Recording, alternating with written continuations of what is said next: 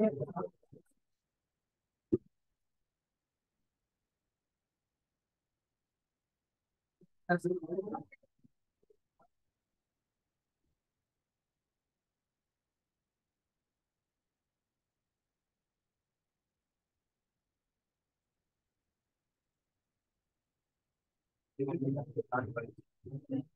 All right, folks, if you'll take your seats, we're ready for kickoff.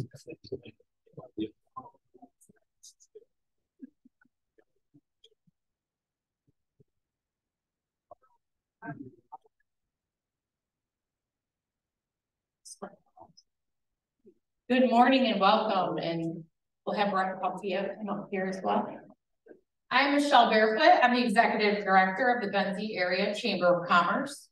We welcome you today to our annual Benzie Chamber Summit to give you an update on the state of Benzie. Just a few housekeeping notes. If you could switch your mobile devices to vibrate or silent to ensure all attendees have a great event free of distractions.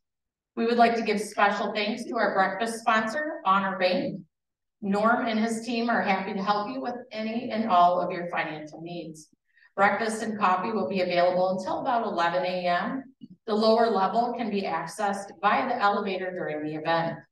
Lunch will be provided at the conclusion of the summit on the lower level and sponsored by Cherryland Electric Co-op. The Benzie Area Chamber of Commerce worked hard these last 3 years to define our identity after the departure of the Visitors Bureau. We advocate for our members as well as the business community at large. We work to bring you great programming like the annual Chamber Summit, our annual awards banquet that will be held next month, our annual golf outing, quarterly business enrichment programming, and of course, our monthly networking and functions. As a part of our Northern Michigan Chamber Alliance, along with 14 other chambers from Manistee and North, we provide a collective voice to influence federal, state, and local legislation. So sit back and learn about all the great things that are going on in Benzie County. And without further ado, Bill Kennis, our chairman of our Advocacy and Awareness Council. Thank you, Michelle.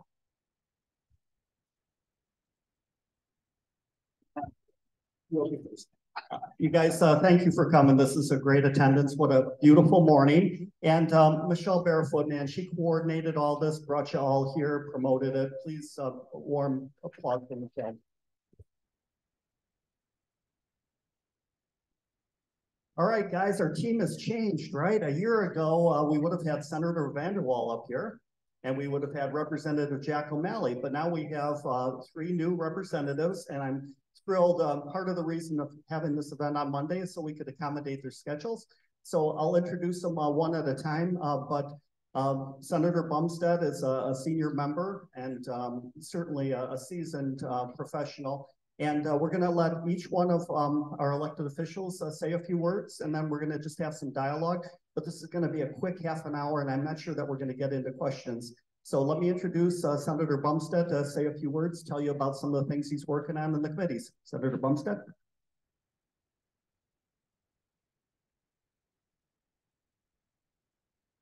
Good morning, everybody. I'm passing around a few cards here. I didn't bring enough for everybody, but if you have a pen in your hand, I'll give you my cell phone. It's 231 250-0654. That's the cell phone that I carry. Also on the card, there's all the office information of my staff. You need to call and get some information. With redistricting, my House seat when I was in the House is Nuevo County, Oceana County, and Lake County. My original Senate seat was Nuevo, Oceana, and Muskegon County. Now with redistricting, it's Muskegon County, except the 3 eastern townships in Muskegon County, all of Oceana, all of Mason, Manistee, except for the 3 eastern townships, and all of Benzie. So now I have 5 lakeshore counties. I probably have the nicest 5 counties in the United States with all the Gold Coast. And happy to represent these counties. But learning Benzie, learning Manistee, and learning Mason, it's went from a 55-minute drive, the longest drive I ever had, to 2.5 hours. So now it's a drive. So I do have a district gal in Muskegon. Her name is Christine Achterhoff. She takes a lot of pressure off the office and me. She can attend a lot of meetings in Muskegon while I'm up here, because you can't drive this district in one day and do it justice. So we usually will schedule meetings up here in the 3 northern counties, then she'll attend meetings down there. So it's just such a large area. The only way we can do that is have to have a district gal. In the office, we have 2, kind of 2.5, assuming they're part-time. I've been in the legislature longer than, there's 4 of us that have been there since 2011. I've always been on appropriations. I'm minority chair, vice chair of appropriations. I'm minority vice chair of DNR budget, Eagle budget. So I'm also on 5 other committees. I'm one of the few Republicans that's actually on 7 committees. But with a good staff, you're on a lot of committees. And I've always been on appropriations. I really enjoy the money side of things and trying to figure out and balancing the budgets in the departments. So I have a good rapport with, it didn't matter if it was Governor Whitmer appointing the directors or Governor Snyder. I always made it a point to get to know the directors very well, and that benefits the district a lot. So I can make a call to the directors personally. I've known them over the years. Having those years of experience in Lansing really help. And because you have a lot of new members, 55 new members in the House this year, half the caucus. Not that they're bad people, it's just they're learning. It takes a while to learn. And that's the problem in Lansing we have is staffing too. You come in, sometimes the staff are new, trying to learn how the process works. And it's not easy for a new member to come in. And luckily I've had staff with me for 10 years and it makes a big difference. And you know, going to Lansing for me wasn't go down there, I want to pass 300 bills. It's doing the constituent work. If somebody calls our office, we try to fix those issues. If it's unemployment issues, like since COVID, since 2020, our office has done literally thousands of unemployment issues.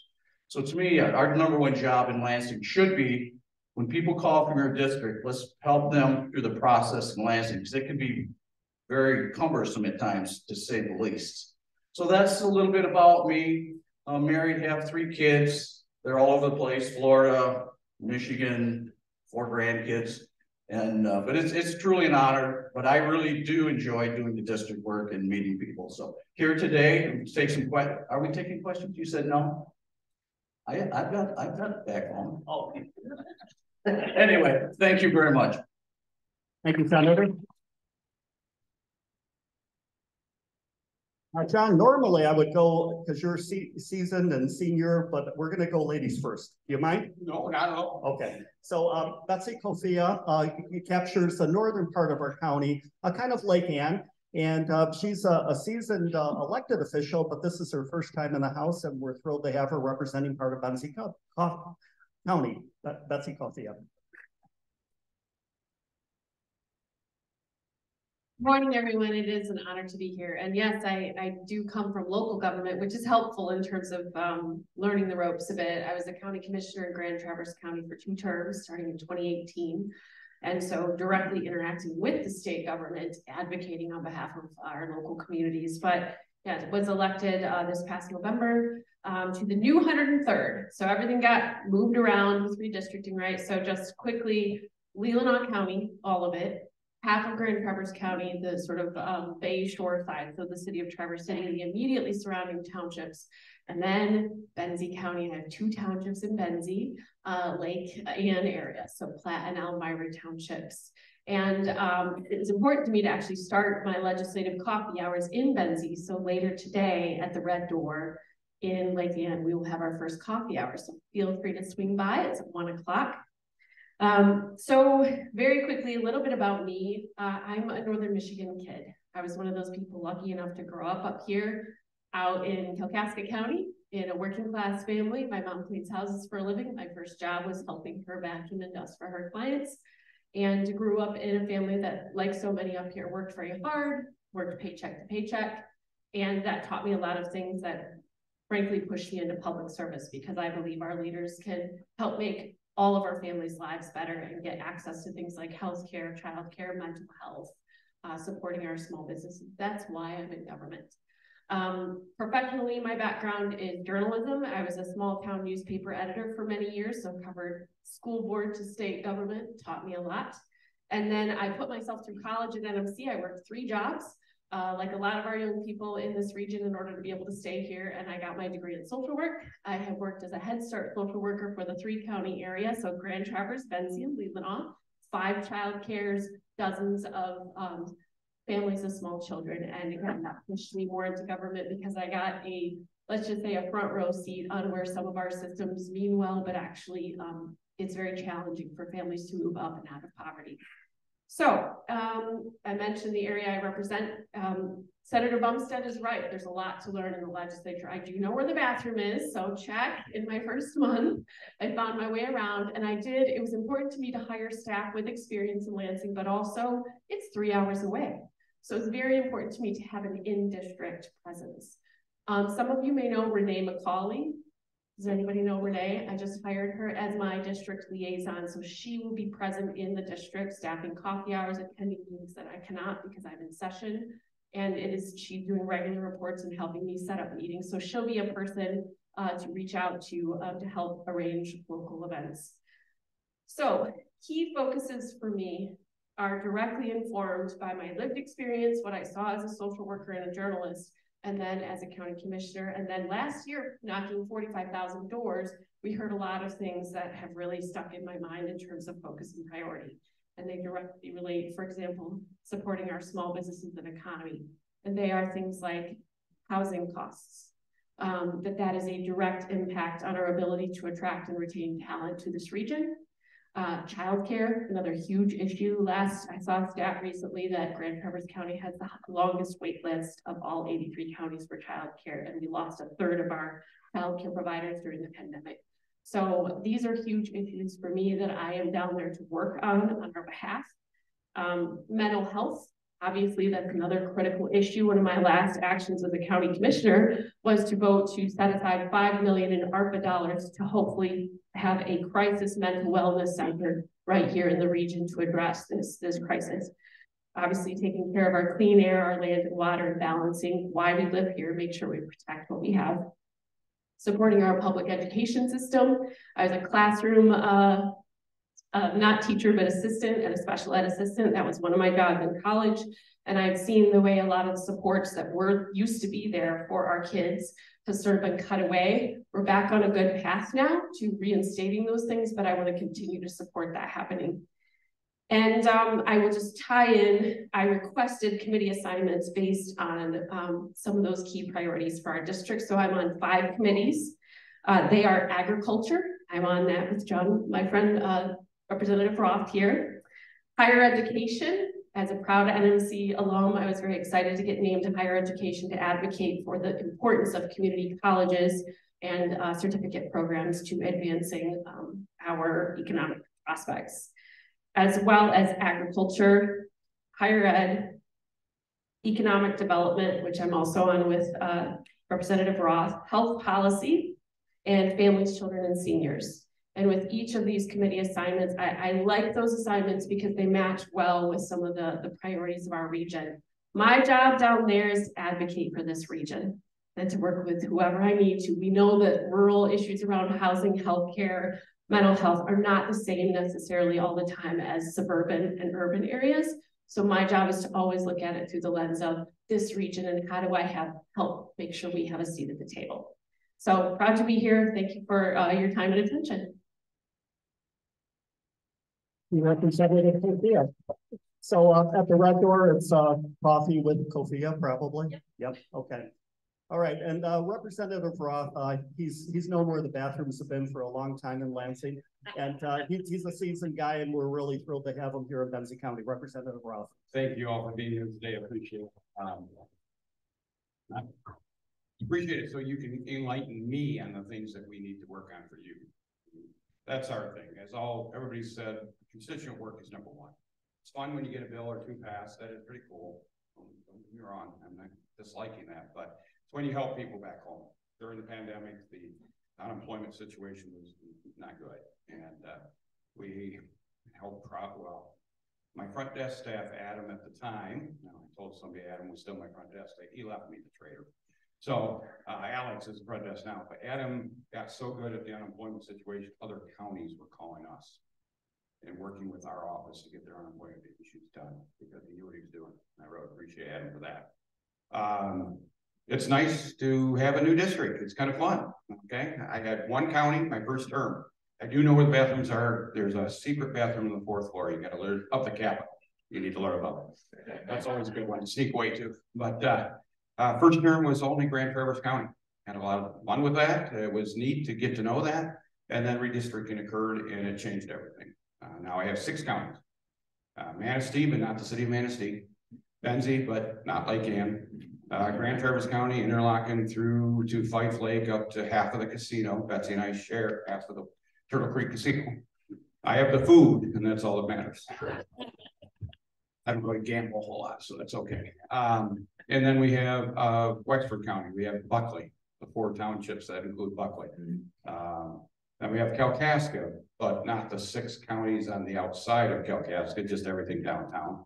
Then Antrim County, but not Mansalona or Star Wagner Township. So, you know, it's kind of interesting. You gotta kind of pick out which road actually belongs to you, and you're not getting in somebody else's district on the other side of the road. But I enjoy the challenge. Again, it's as Senator Bunch said the lakefront. I've got a lot of lakefront now. I lost my Grand Traverse County, and I never had anyone, but gained everything else along Lake Shore from Manistee all the way up to top of Antrim County, almost into Charlotte. So I think I get better waterfront actually. Sorry, Senator. Been really blessed that I got to know what I was doing during the first term. That first term is rough. You are trying to, it is, and I know everybody hates the word, you're drinking a fire hose. You are. So much comes at you that you don't even realize what's going on. And then all of a sudden you're spouting it. Like, you know what you're talking about. It does come around. You do learn a lot more than you think you do. But getting into my second term now, it's nicer because I can engage in a lot of the department heads. First term, you were afraid to call a department head. Oh my God, they might yell at me or something. We did do it a couple of times. We got used to it, but now in the second term, you're very comfortable calling a department head and saying, "What's going on? I need some more information." So happy to do that. I am on 4 committees. I was given generous committees on agriculture, economic development, small business, health policy, and transportation. Transportation is going to be very key because it doesn't matter who's in charge, whether it's one side or the other.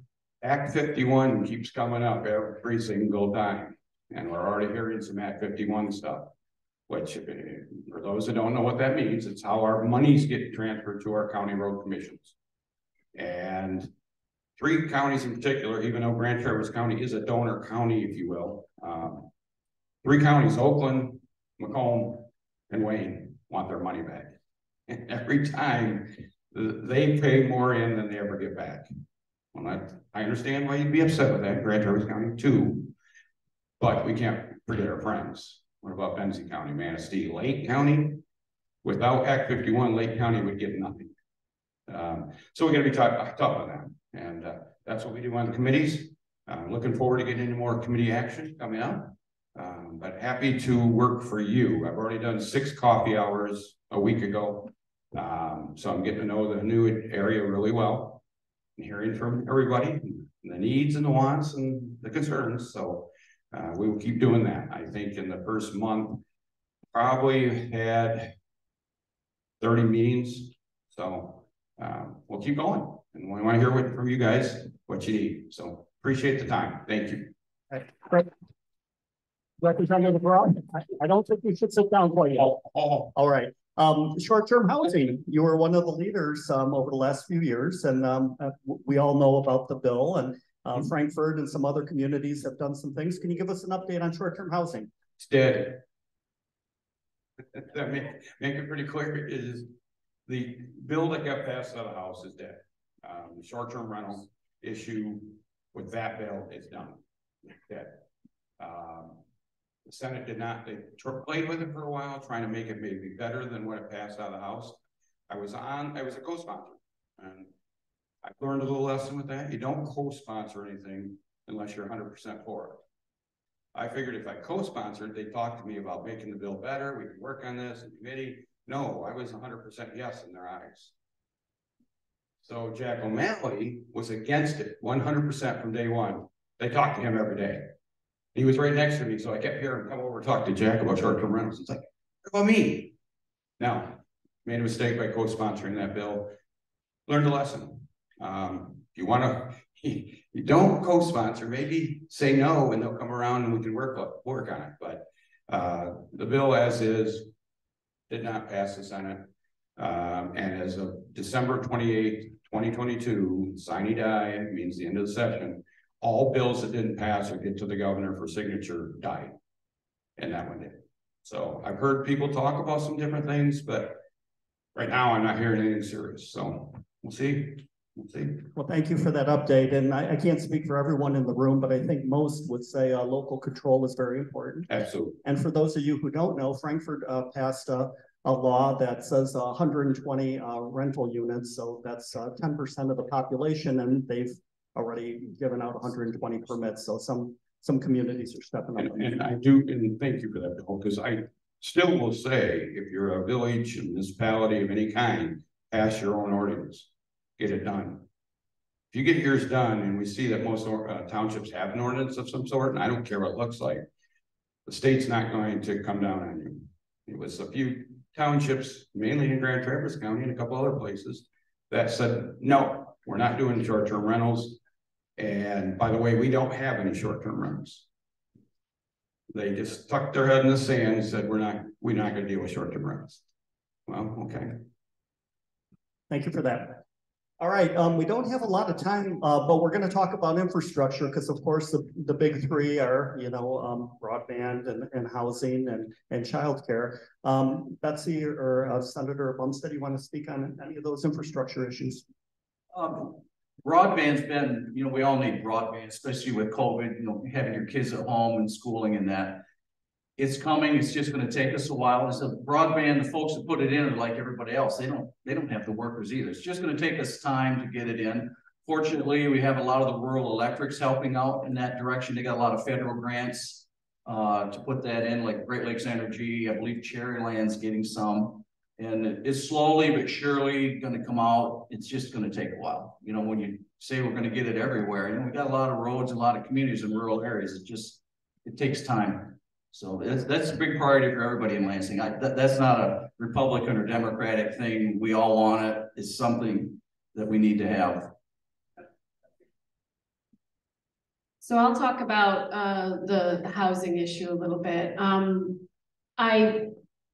We have to have local control on the short-term rental issue. I do see that as a critical piece, and I don't think that's a partisan thing coming from local government. Yeah, that's really important to me. And so any way to address short-term rentals, I do believe has to preserve local communities' abilities, because it's different if you're Southfield or the Keweenaw or Detroit, the needs are going to be a little different. And I don't believe the state can give a one-size-fits-all edict from on high to tell our local communities how to address this issue. But that's just the start as far as I'm concerned. And what I have this approach to governing that I'm a generalist, and if I'm smart, I'm going to talk to the people with the actual expertise on the issue. So I see Yarrow Brown here. Yarrow, where are you? Wave at me. There you go.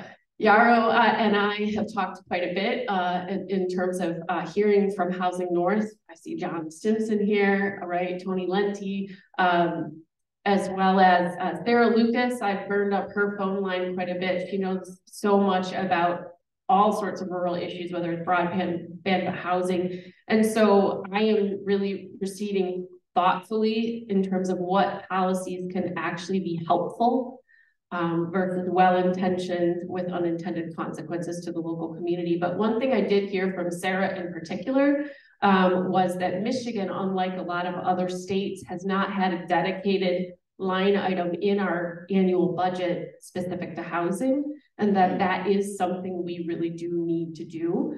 There's lots more we need to do to make sure that those funds actually come, for example, to rural communities where it can be very hard to be competitive for MISHA dollars with urban communities.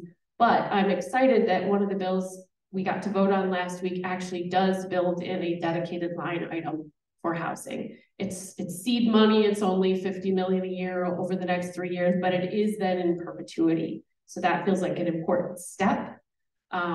Just a small step. I'm not overselling it, and there's a lot more work to do. But you can rely on me as I'm proceeding on things like infrastructure and housing to be engaging directly with the people from this region who understand the issue firsthand. And last thing I'll say is 45,000 doors knocked. Again, that was one of the top issues I heard on the doors, whether it was young professionals leaving our area because they could not afford the rents, or some of our largest employers saying, we need the state to be a better partner on housing. So there you go. Thank you. And you know, guys, I know this feels really fast, and this won't be the only time. I feel very privileged to have them make time for us. And the Chamber advocacy and awareness, we will invite them back, and we will have more opportunities for you to engage with them. Representative Roth, last comments? I wanted just to add on what Betsy had to say. I think it's good. The one positive of a high inflation or interest rate right now is the $700,000-800,000 homes that were being built like nothing are stopped or slowed down a lot. So these builders do need things to do. And I am seeing a lot of lower cost homes, apartments going in and being built. What we have to do is make sure it's done smartly. Can't stick 1,000 units in an 80-acre parcel somewhere in a city and expect that to be just okay. Let's make sure it's good, make sure it's done equitably around the way. We have a lot of communities that could take it, and let's just do it right. But I do see positive things with what's going on right now. Thank you. And Senator, infrastructure, last comments? I could go on for hours. We know that. It just depends on what kind of infrastructure we're talking about. If it's home infrastructure, or road infrastructure, to me, it's what's fair in the state is road. How do we get our roads fixed? And you look at the last 20, 30 years, there's been a lot of money put towards roads, but it's not enough yet. It just takes time. Like the road construction companies are in the same situation. They don't have enough employees either. If I was going to invest in a road crew, I wouldn't invest in Michigan. You can only work 7 months a year here. I would invest in Tennessee and South, where you can keep your crews busy year round. So a lot of it's not so much the dollars. There's dollars there. We just don't have the crews or the capability of fixing all the roads all at one time. So we're just going to have spots in Michigan where they're just going to have rough roads until, some years we only get 6 or 7 months to fix the roads. There's plenty of dollars, just don't have the crews to do that. But, when I came into the House in 2011, our economy was bad. It was almost 15% unemployment. We had less than $2 million in the rainy day fund or in the bank, enough to run the state for, I think it was 15 minutes. And over the years, we put a lot of policies in place that work. It's really all about how do we spend your money and the taxpayer money wisely. And that's what we need to really concentrate on. How do we get the most bang for our buck without, charging people more? And we need to live, the state needs to live with our means like everybody else has in these, the last couple of years of the economy and price of things. Well, folks, I really appreciate you making time. These are 100 of the leaders in the community representing businesses and nonprofits, townships and villages. And I hope this won't be the only time you visit us. So thank you, guys. Give it up for our representatives.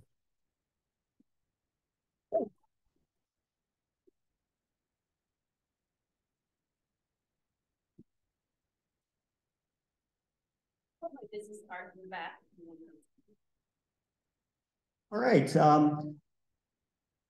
Well, she's not as new as some of those representatives, but she's certainly brought a lot of energy to our county, and we really appreciate that Katie's made some time for us. And Katie, you didn't have to yield any of your time to them. Okay, so I'm going to start the clock. 3 minutes. No, oh, you have all 15. Thanks, Beth. How is everybody? Good? Happy Monday. I want to thank you all for inviting me here. Again, I'm Katie Zeitz, the County Administrator for Benzie County. I've served Benzie County almost 2 years now, so it's an exciting feat to be here. I'm blessed and thankful that the board took a chance on me, so it's been fun. Some of the things we've been working on in Benzie County, one thing that I heard when I came on was transparency and efficiencies lacked. And so that's one of the things we've really been working on here in Benzie. We're now streaming our meetings on YouTube. Super exciting. We didn't think we'd get more than 10 views in the first week, and we had 40. So that's a really exciting thing for us.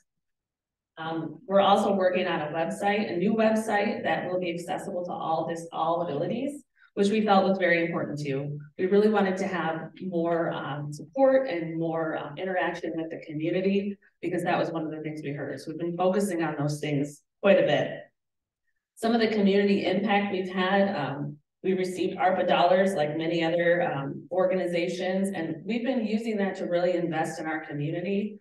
We've supported a housing project with Homestretch, as well as the Frankfurt Area Land Trust. We're supporting a broadband project here in Benzie County, partnering with Cherry Capital. So huge improvements to Benzie County and really getting involved in the community and supporting our neighbors.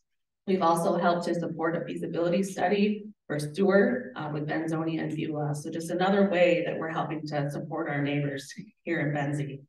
Some of the internal things I've been working on, streamlining operations and efficiencies. We've worked on policy quite a bit and upgrading those policies. We've also worked to streamline different things that we're doing so that things are done faster and more efficient. We've been partnering with other local agencies just to help support them. We've also worked to improve services. One hot topic is animal control. We're now open 5 days a week to adopt animals, which is a huge improvement for the animals that we have in that building. We're also going forward going to be working to really define economic development for Benzie County. Economic development's been around for years, but we don't have a clear direction moving forward. We're also working to continue to improve our fiscal responsibilities. This budget this year was the first time we balanced the general fund budget without fund balance in quite a few years. So that was a huge and exciting task that we were able to accomplish. I did put in the back a budget at a glance. Anybody's welcome to take one. This kind of gives a nice overview of what we're doing at Benzie County government, the money that we're investing in the community, almost $8 million in public safety to support our community. It's really exciting. It also talks about the different services we offer for supporting our veterans. Most recently, we made that office a full-time office in Benzie County and made it an actual department of Benzie County versus a contracted services, because we know that veterans are so important to our community.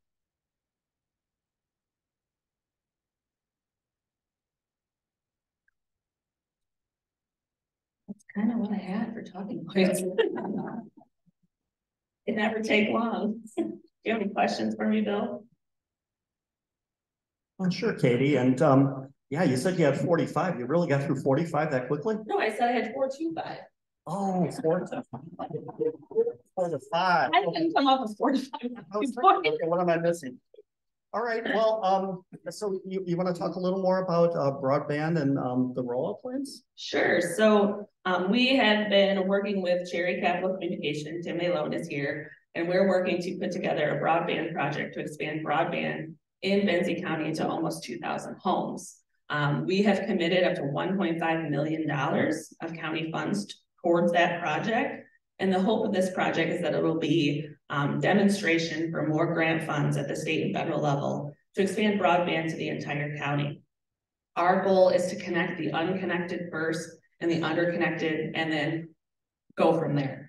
We know that broadband is a huge issue in Benzie County. When I first came on board, we were doing a survey to just see how big that need was.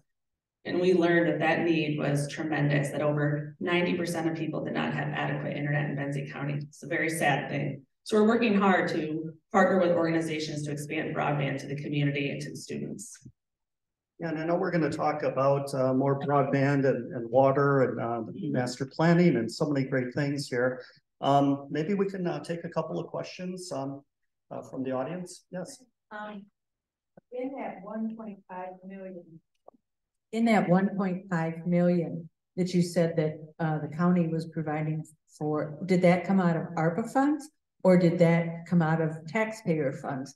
And also, if you have 2,000 that you're going to service, how much money per unit is that going to cost to get to those units as far as the broadband is concerned? In other words, it's going to a house to provide internet.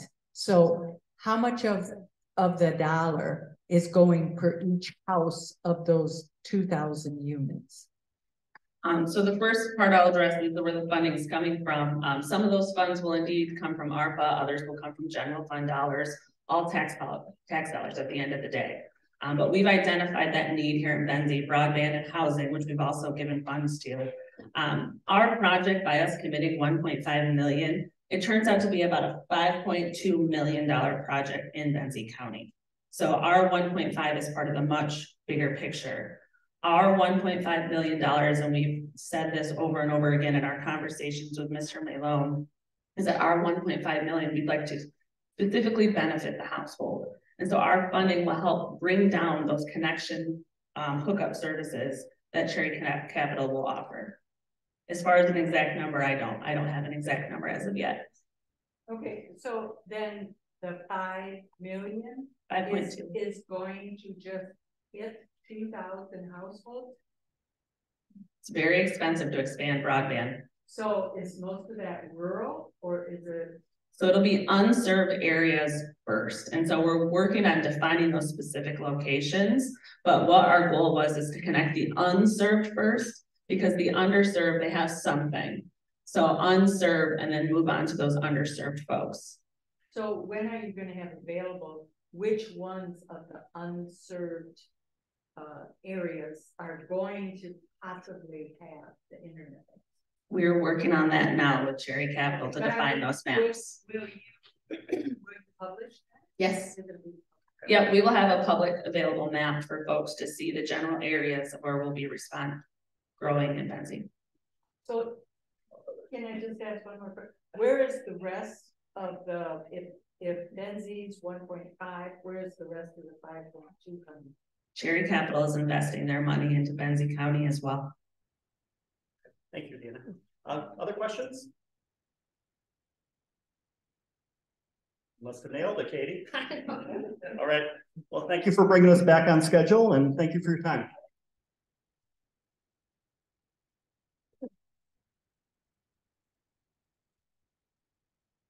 Where is Art Jeanette? There he is. All right. Everybody knows Art, certainly in the community. He's one of our leading statesmen in our community, been involved in so many projects, and we appreciate Art making time for us. For those of you that I've not met before, my name's Art Jeanette. I've been in the community about 25 years. Spent 30 years in banking, the last 12 of those as CEO for the Honor Bank. In 2009, I decided to reinvent myself and I started building affordable housing. Two of my projects in Benzie County, Edenbrook Place and Gateway Village. And it's very satisfying to be a part of that. I concentrate only on rural communities. Before I get too much further, about the chamber, you know, I've been involved with the chamber a long time. Healthy chambers and communities make healthy communities. Not many years ago, the chamber board had to take a step back and say, what do we look like today now that we're not a tourism bureau? And I'll tell you that I was one of the first to really be very cautious about what the outcome would be. I can't tell you how impressed I am that that leadership group stood up, took stock of what they thought they could provide. You're going to find most of it now is about advocacy in the legislative area. Michelle, the communication that you put out is second to none. No one would even know that you're the only staff there. So Good job to the Cape Chamber. Round of applause, please.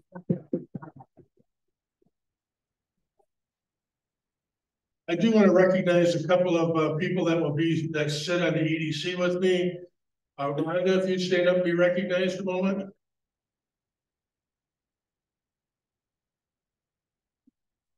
I'm looking around. Dan, if you would, please.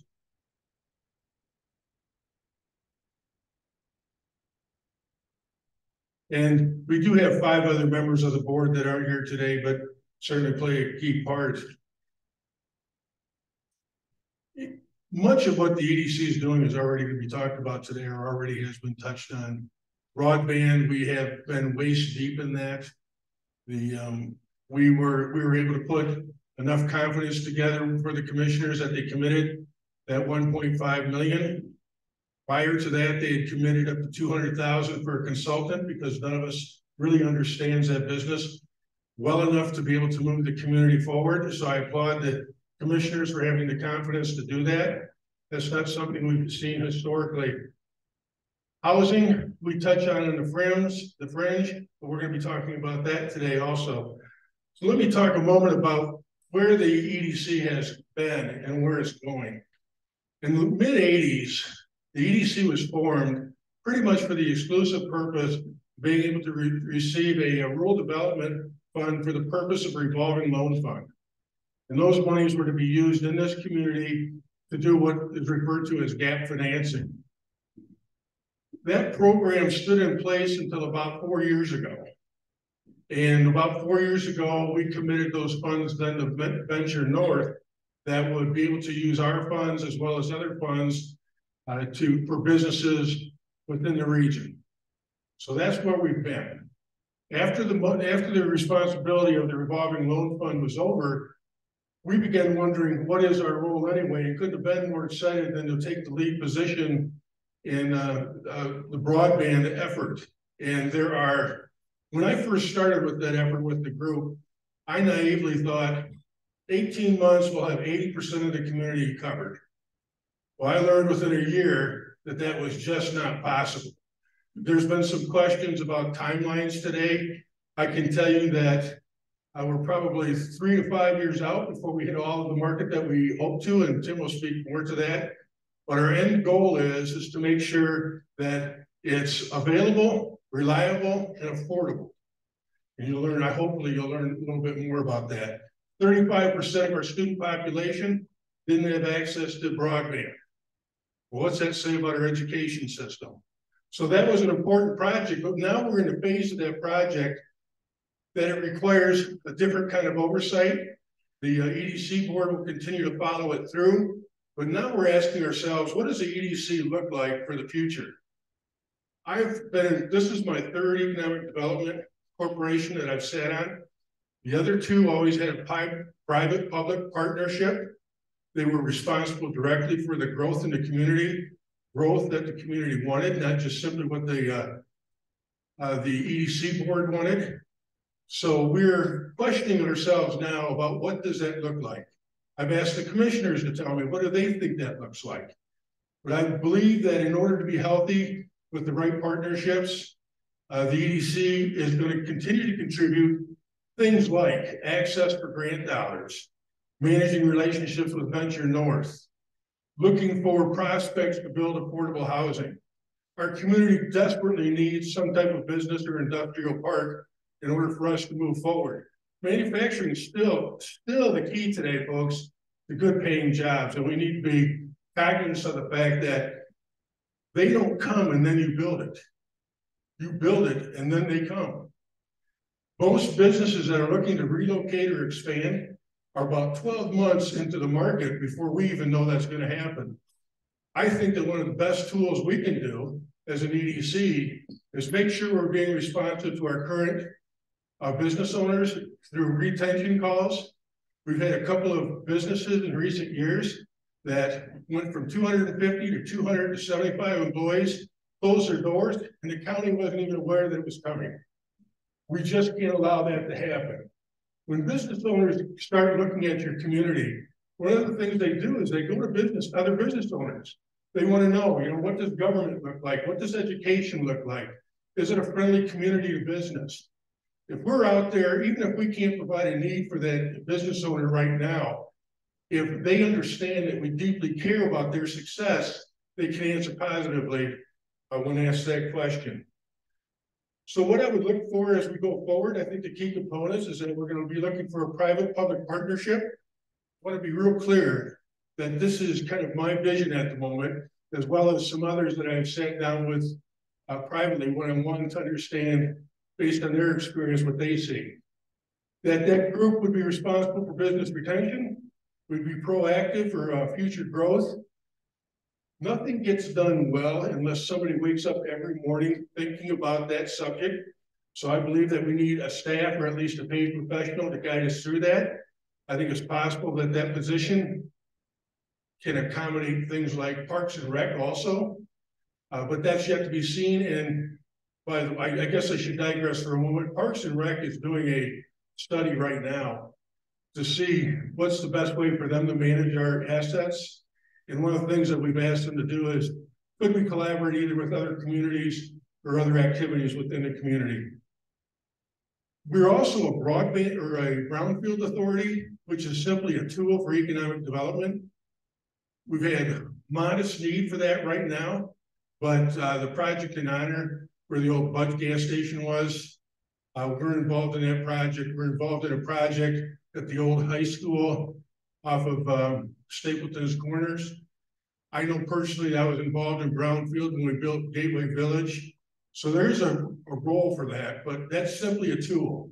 The other tool that we're lucky to have is the land bank, because there's various things we can do with the land bank that allows us then to recruit people with certain incentives to that housing building or to do that new business building. I want to take a moment, by the way, that land bank is Shelley Thompson's responsibility. I read in the paper not long ago, they were talking about the brownfields role in it. The truth of the matter is, Shelley Thompson sourced that project, I believe, in Honor. Am I right about that? They went to Homestretch, so she was a big part of that. So these are tools that we want to use. Bill, I'm not sure that I need to go on. No, you're doing fine. And bridging the business interests with the county and the EDC. Do you want to see if there's any questions? I know we're capturing some of these. Yeah, Nina? So, if I'm correct, the county doesn't have a planning or zoning department at this time? 2010 zoning was put back to the townships. Okay, correct. And that's what I'm pointing out. With all of what the county wants to do, perhaps the commission can figure out how to come up with some money for a planner, because we have 12 municipalities, including townships and the city of Frankfurt, that don't have any umbrella that they can go to a planner to provide what you're talking about for EDC and everything else, as far as manufacturing development, housing development. Nobody to kind of sit on top and see over how they're meshing from township to township in their zoning and in their planning. When is Benzie County Commission going to start looking at that again? We consider ourselves to be conveners of that activity now. But we've spent a lot of time in the last few years just organizing the administrative part of it and modernizing our practices. So now we can start looking at things that you just described. Although I'll tell you that Networks Northwest has been a great resource for most of our community. And they can join hand in hand with even a part-time planner. At one time, Benzie County was talking about being a dual, doing something and collaborating with Manistee County. We don't have anything now in the works, I mean, that I see. We have, in the 25 years I've been here, we've partnered both with Traverse City on a couple of occasions, and then with Manistee, an organization out of Manistee. Quite frankly, I think it needs to be someone that's thinking about Benzie County every day. That's good. And those are discussions that we're beginning to have at the commission level. Okay, good. All right. Well, Art, I appreciate your time, and we're just going to keep this agenda rolling. He's going to be around if you guys have any more questions. Thank you, Art.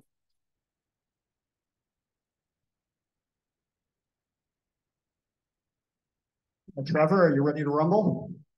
All right.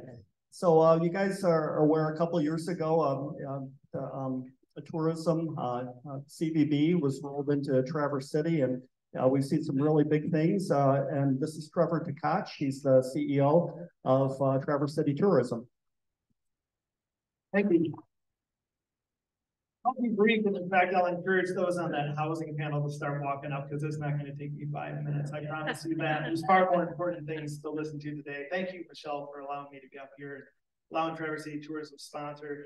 As Art was kind of pointing out a few years back when things kind of separated, tourism deciding to partner with Traverse City Tourism at the time, just prior to the pandemic, and the chamber stepping out on its own, it really has changed the dynamic. The voice is much different now, and it helps us do in the tourism sector. And I won't speak on behalf of all of our properties and managers here in the audience who are part of that group here in Benzie County, but we do rely on those voices to keep us tuned in. And there's a great deal of energy coming from this room and this community right now, which is excellent. We're beholden to the state. We're part of the MEDC. We work under Travel Michigan. They give us some guidelines, and then our board works within those confines to be successful. So there's really 3 things that we focus in on every day. Marketing and partnerships. Marketing, clearly, we market this area, we market this region. We're the poster child for Pure Michigan. We want to capitalize on that. And we try to do it all year round during need times, trying to make sure small businesses stay in business, make sure that people stay fully employed in this county. That's really important to us. 2, destination development. This is huge. This is a really big and broad area where we're trying to do a lot of work. So that can include placemaking, putting investments back into trail systems, helping develop new events, or working on things like housing, investing with Yarrow's group, or putting dollars into the TriShare program so that people who need child care support can get more access to it at a better rate. And then we work on policy and funding. And that's a lot of the stuff that's happening here right now. When we sponsor events like this, when we get involved in community, we get to understand better what the needs are of the community, how that partners with the things that we're trying to achieve, and then we keep moving that ball forward. So we're an economic development tool designed in our state and supported by our tourism industry. And so we're excited to continue working here. Just a couple of dates I want you to have on your calendars moving forward, and you're all welcome to these. On March 9th, we will have our annual meeting in Traverse City, which we will touch on some of the wonderful work that's been done here in Benzie County over the past year. That's planned at the Great Wolf Lodge. Keep your eyes peeled. There will be RSVP invites going out for that. Also, on April 19th, this is a fun one. Those who work in the hospitality and tourism industry in Benzie County, we're going to host a thank you event at 5 Shores in Beulah. Wonderful spot. We've hosted events here before. Looking forward to getting back on that track and celebrating those people who are welcoming visitors to our region every day. So that's all I have. Again, I don't think I took 5 minutes, and I'm really excited to hear this next panel because it's so important to all of us. Trevor, I think most people in the room would be interested, though, in your advocacy for short-term rentals to pay an equitable share to the TC Tourism Group, right? Yeah, it's a fairly straightforward issue for us. Those who work in that space, we try to make sure that there's parity with what we're looking for. We've got a lot of hotel property management groups in Benzie County, Grand Traverse, and other spaces we represent that participate in this. And really for us, it's more just about making sure that there's equity across the board. For anybody who wants to get into this business, I won't get too political about it or too finite, but trying to maintain that local control, make sure dollars stay in the industry so those who are collecting can help make decisions about how those dollars are spent. And then make sure regulation is fair and safe for everybody. And that's really where we stand on it, which is consistent with what Travel Michigan has been pushing for as well, the Travel Commission. Yeah, and the Chamber and the Alliance have been solidly supporting, equity too. Beth, quick question. Quick question is, you said you're a poster child for Pure Michigan. How are you connected with Pure Michigan? In a lot of ways. So the state offers up a partnership opportunity from a marketing promotional standpoint. And so those television ads that you've seen over the years, those are actually being updated this year. And you'll see some vivid imagery from Benzie County if you look closely at those upcoming ads. and other digital campaigns and things that keep us top of mind or push need times in partnership with Travel Michigan. So the Pure Michigan dollars that are set aside, some of those can be unlocked with dollars from our market. And so when our board chooses to partner with Pure Michigan, we're unlocking more money to help promote and represent this region. Yeah, and wrapping up, guys, we appreciate the sponsorship of TC Tourism for lots of chamber events, the Rotary Bike events, various things in the community. So you'll hear about that, but it should be more public about how much money is really coming back to the county directly. And we appreciate that, Trevor. Thank you, Bill.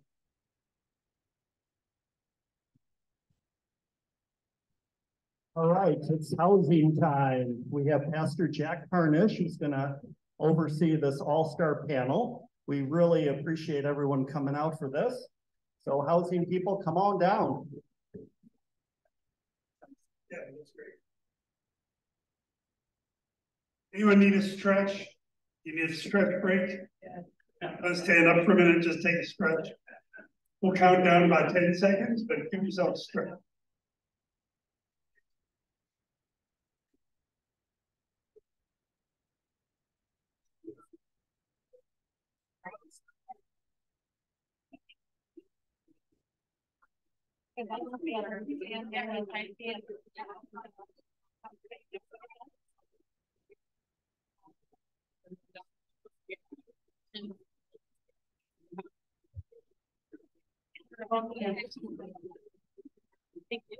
Be my mom.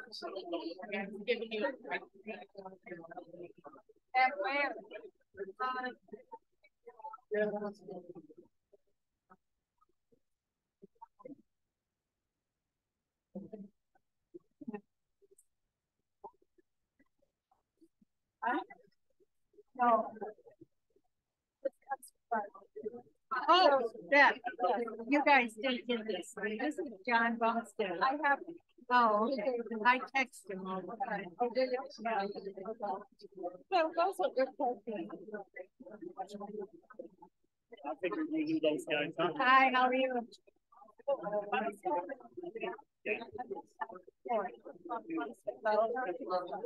Yeah, okay,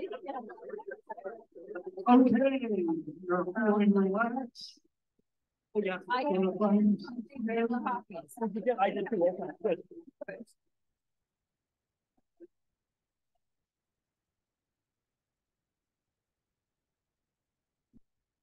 Thank you very much. Clearly, part of the value of a day like this is the connecting that goes on, the networking. And so glad to have everyone here and to be a part of the day. 7 years ago, Advocates for Benzie County held community forums. Some of you were probably there, and raised what we all know to be one of the major issues in the county. That is workforce, attainable housing. And we need to give a moment of gratitude to my predecessor, Rick Robb. Many of you know Rick and encountered Rick, and you know Rick was a tireless, sometimes tiring for the rest of us, but tireless advocate for workforce attainable housing in the county. And we give thanks for his leadership and work on that issue. This morning, we have the representatives of people who are directly involved in addressing the issue of housing. And what I'm going to do, I'm going to introduce all of you, and then we're going to begin with Yarrow Brown, who gives us the overview from Housing North, and then John Stinson, Homestretch, Liz Negru from the Land Trust, Jay White from the Housing Commission, and Bill Mary from Habitat. They're each going to comment on their individual part that they're playing in the progress we're making on housing, and then we'll open it up for some conversation between the panel members. So Yarrow, do you want to begin by giving us the big picture? All right. And it's best if you stand up. I think people in the back can't see if you're seated. I can do that. Can everybody hear me okay? Yep. All right. So I represent Housing North. We're a nonprofit that covers the 10-county region. So the same footprint as Networks Northwest. So I don't know how many of you have heard me or know about Housing North, just so I can get an idea. Okay, so we're making the rounds. So we are, I guess, would say to start off, first of all, in Benzie County, you guys are really doing an awesome job. You have a lot of existing tools in place, some really great organizations. The county is really stepping up. So I want to say there's great things happening, and I don't want to be a downer with the numbers, but I do think you're in a really good place to move the needle on housing, and we're here to help. So I would say we're really here. We focus on 3 areas all around housing. So I'm very biased in the name. I'm focused all on housing, but we are here to focus on communications, advocacy, and capacity in our 10-county region, but also in your community. So we do have a Benzie County Collaborative that's meeting monthly, and I'll just say on the 22nd, we're hosting an event to talk about the new tools. So a lot of our work is advocating at both the state level, but the local level, to make sure our communities have the resources and tools to put in housing and remove any barriers that exist. So we had 4 bills that passed the House, and anybody who's an elected official, did you get my letter that talked about the Housing Michigan Coalition bills? Anybody? Did you get my letter? Okay, some people did. So we're hosting an event to really help you understand what the tools are and how you can put them to use. And there will be more opportunities. So we're part of the Housing Michigan Coalition. We sit on the executive committee representing Northwest Michigan. So we are really here to be your regional advocate to now make sure resources and more tools come to your region. So reach out to me if you have a specific bill or legislative priority. And I'll Rep Roth. One of the bills we really worked hard on was a principal residence exemption, but that didn't make the cut this year. So principal resident exemption for those who are year-round property managers or have a second home, making sure their taxes are reduced so that they don't convert to a short-term rental and can provide workforce housing. So if you have priorities or bills that you really want us to be, on and watching, like community land trust bills, that's really, I would say, where our voice is to collectively represent you and make sure now that the tools have been passed and we have these tools, that there are now resources that can come to your community to now help these projects come to fruition. I'll just say 2 other things really quickly that we're working on is a housing needs assessment. So again, many of you might have already gotten my email, but we're updating our numbers. So we know that there's a huge need in our 10-county region, and we got those numbers in 2019, but a lot has changed since 2019. And they project the need in our 10-county region from 2020 to 2024. So that was for people currently living here that needed housing, but also people who would move here if they could find housing. And that showed in Benzie County, you needed over 700 units. So you're making a lot of progress towards that, but we still have more work to do to encourage more density. So we say we need diversity of housing, more opportunities across that income range. But the numbers do show that the majority of people needing housing in our region are making less than $60,000 a year. So we really do need to focus on housing across that income spectrum, but those who are currently living and working here, as well as opportunities for different types of housing like ADUs or smaller square footage homes or converting homes into multiple potential duplexes and triplexes. So I think that's the main points I wanted to make. We're here as a local and regional advocate, and if you come out on the 22nd next week to Grow Benzie, we're going to dive into those housing tools, and we'll be hosting a meeting to go in deeper. So I'll stop talking and pass it on to the next person. John. Hello, I'm John with Homestretch. I think you might be familiar with Homestretch. We were brought into Benzie County because of Michelle Thompson. As Art said, she's out of the land bank. We appreciated her doing that, and it's because of her efforts that brought us here. I'm impressed, Art, that you were able to do 2 projects in Benzie County. I wish you would do more, and I know you've helped us in the past. I'm impressed that you still have a full head of hair. I've been pulling my hair out to try to get housing built as much as possible, and we've had some success. So I was asked today to give a little bit of a dissertation on the update for some of our projects in Benzie County. So you all know the Honor Village Apartments, that is now complete. We're almost at 100% occupancy, but there is a small tale being told there. Yarrow said there are 700 units needed in the community. This is, 8 units to start.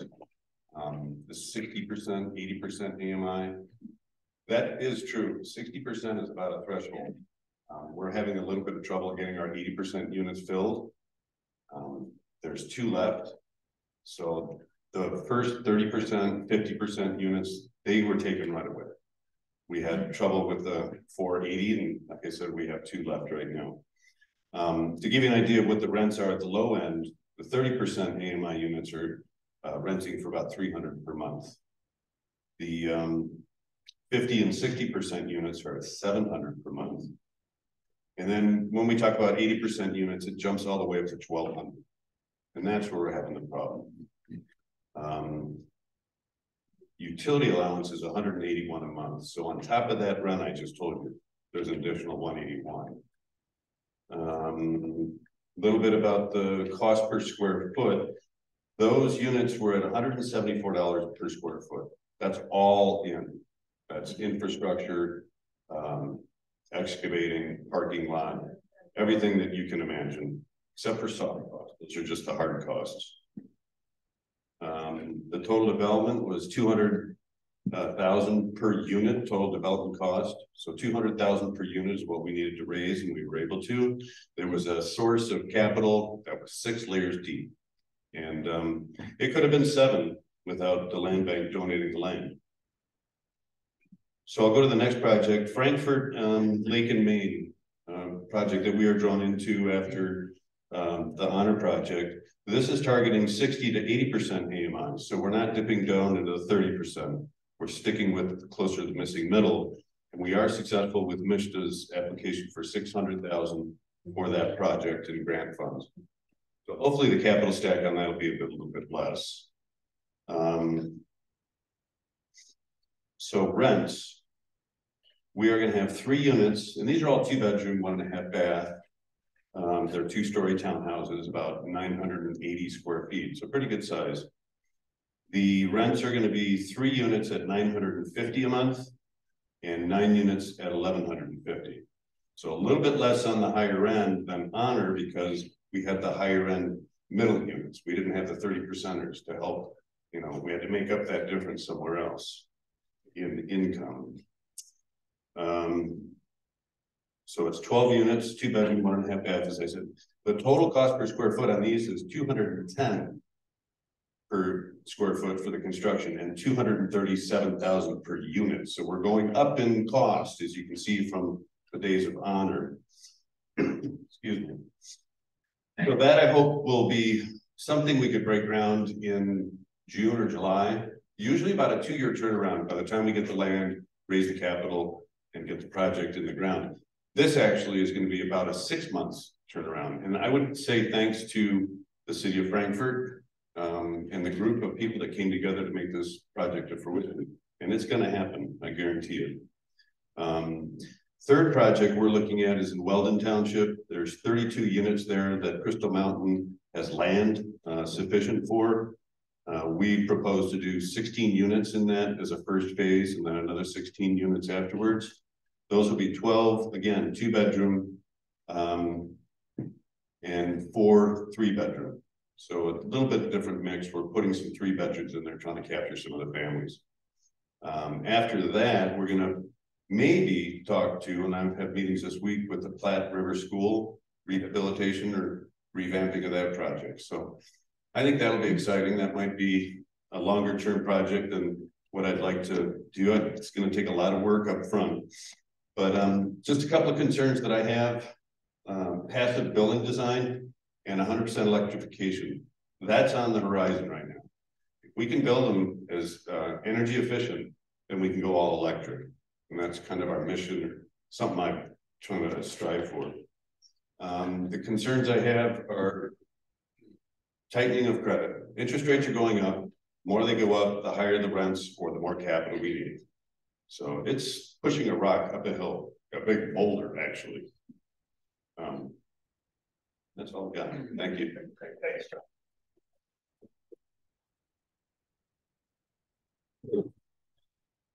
Well, thank you, John, bringing Homestretch to Frankfurt. We're excited for that partnership. My name is Jay White, member of the Frankfurt Housing Commission in Frankfurt.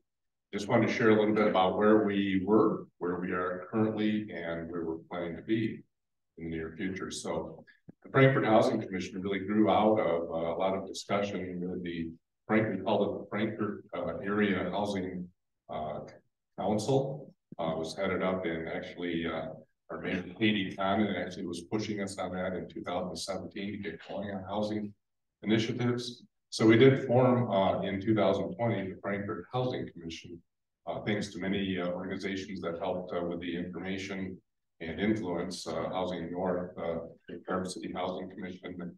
Tony came down and helped us with a lot of thoughts on how to form.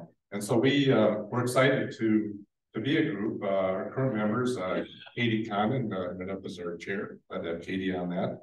Andy Miller is our vice chair. I serve as secretary, and we have members from the city council. Mackenzie Stratton is on our housing commission. It's always important to tie a committee to council for communication. And then we also have Eric Meddy, who's an area resident. So he lives in one of our 3 projects in Frankfurt and brings a perspective of a housing resident to us. We meet every month at City Hall on the second Thursday of each month at 3 o'clock. Our meetings are open to public, and we encourage and welcome you to come join us in those conversations. One of our first tasks was to really review, as a housing commission, the needs of our community and the broader Benzie County. And looking at the resources of the Frankfurt Area Housing Advisory Council, they did a great survey of our community. It was really on the ground survey, kind of a simple one, but it garnered a lot of information, what our community thought about housing, where we should go, what's important to them, those kind of things. Housing North, certainly integral in our decisions. Networks Northwest, MISTA, studied with MISTA and what they're looking for, and of course HUD and other organizations. One of our first tasks is to identify partnerships. Who can we partner with to build housing? Obviously, a housing commission, we're part of the city of Frankfurt. We're not going to build something, nor are we going to manage it. So we started looking for who out there can help us. First one came to us was was Sachs Development in Traverse City. They've done a number of studio units up there, been successful. Had worked with the Traverse City Housing Commission successfully. So we invited John Sachs and his group down to talk to us. We did design a project that was 30 studio units at the same site that we're now working with John on, at the corner of Main Street and M22, which is Lake Street. We were excited about the project, and we learned a lot from going through that process. Unfortunately, based upon construction costs and rising interest rates, soon the proposed rents were getting beyond what our community could really support or really afford. And that's really one of the things, is that Sachs is a for-profit company, whereas Homestretch is a nonprofit company. So we have access through a nonprofit to a lot more funding that will help us bring that rent rate down. So in the midsummer last year, we ended our relationship with Sachs, a great company. We were sad that it didn't work out.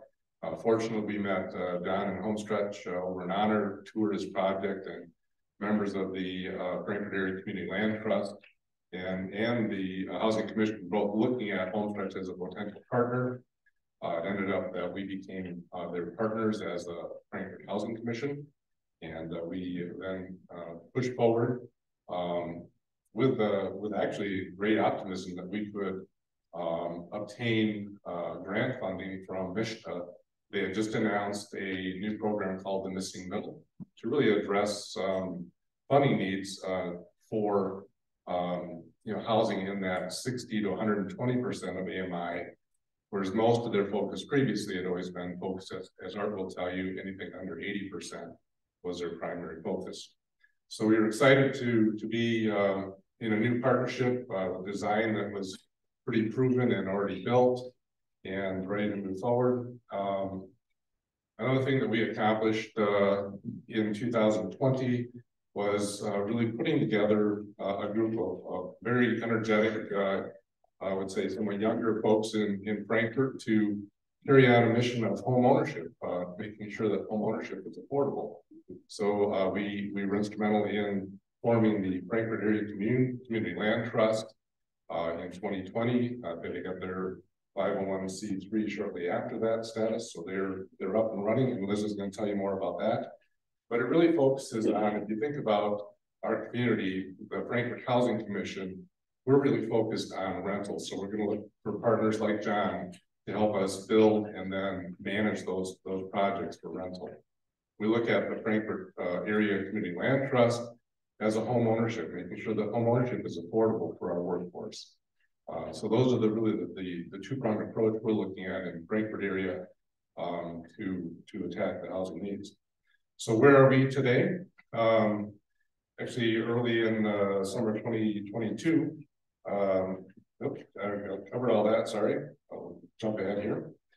And really just to kind of review on John, we're very excited that Homestretch was successful in obtaining the MISHDA grant, and we have then approached Benzie County. The commissioners were very receptive to our request for additional funding there, contingent upon our receipt of the MISHDA. So they challenged us to keep pushing to get that MISHDA dollars into our community. That's where we're at today. Some of the things where are we going? What are we doing?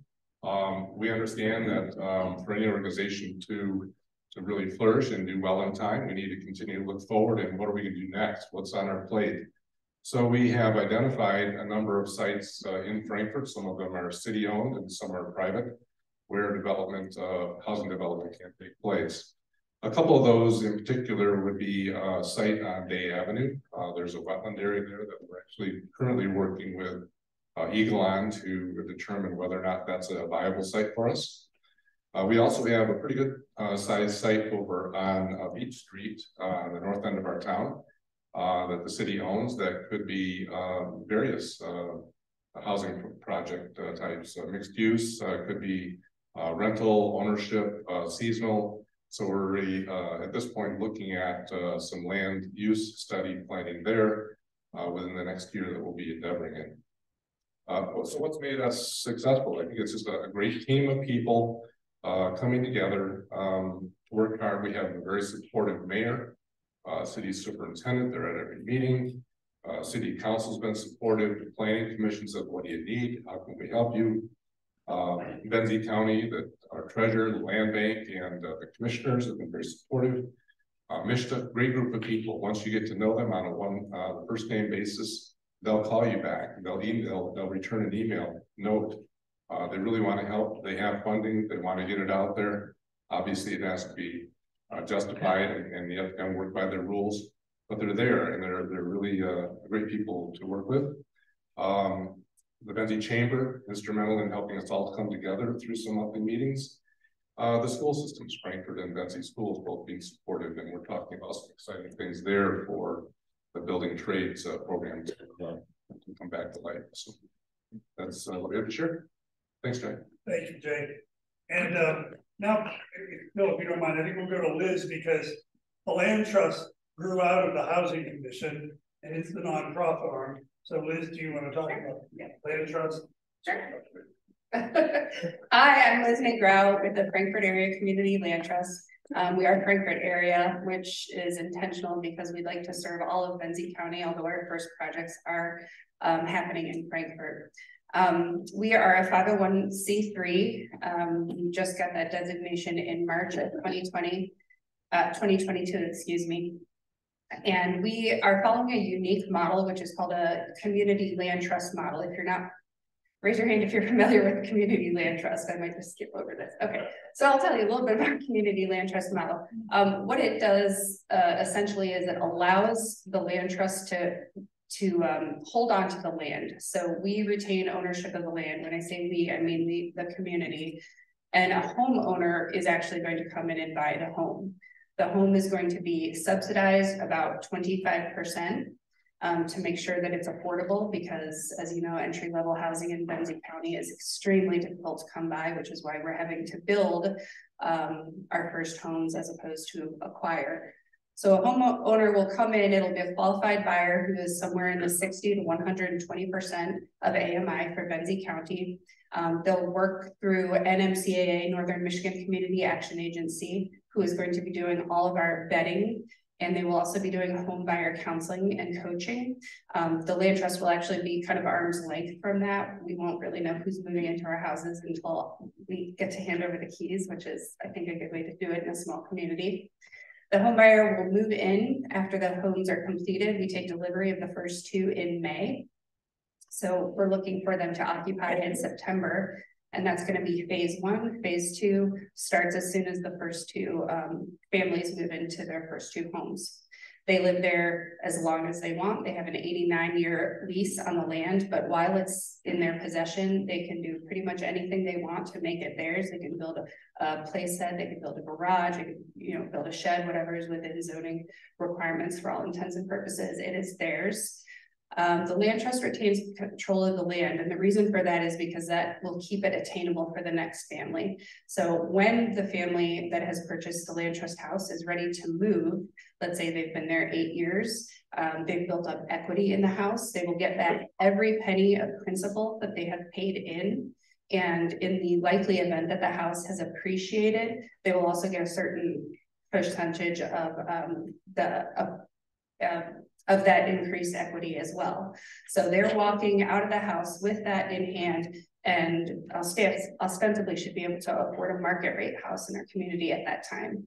So that will free up the house for the next qualified home buyer, also working through NMCAA, and the next qualified family will also be in that 60 to 120%. They'll buy the house at a reduced cost, again, 25% off appraised value, keeps the home affordable in perpetuity, and also makes sure that the home stays in our long-term, year-round community of working individuals. So can I answer a question? Sure. Okay, so I know that's kind of an interesting model. Are there any questions on just that model before I move forward onto our project? What is NMCA? What is that? Yep. Northern Michigan Community Action Agency. They're HUD approved, and therefore they know all the ins and outs of how to work the fair housing that we need. It was much easier than us trying to get HUD certified and go through the rigmarole of placing the first families in the house. Okay. Does MISHDA offer any single family types of loans now? MISHDA has a missing middle fund that we have been successful in going after, the same one that Jay and John have talked about. So we were able to qualify for that. We've got a guaranteed 120,000. We have to raise 400,000 more to get another 120,000 because you have to have money to get money. And as soon as we do that, that'll be ready for phase 2 of our houses. But yes, I would say our other primary income sources have been the city of Frankfort and the Benzie County Commissioners. Thank you so much. They made the first initial investment in our group, without which we could not have done any of this. Go on now, and let's wait for a minute for more questions. Let's hear from Habitat as an example of some of the work that's being done, and then we'll open it up for questions for everybody. Bill, Mary?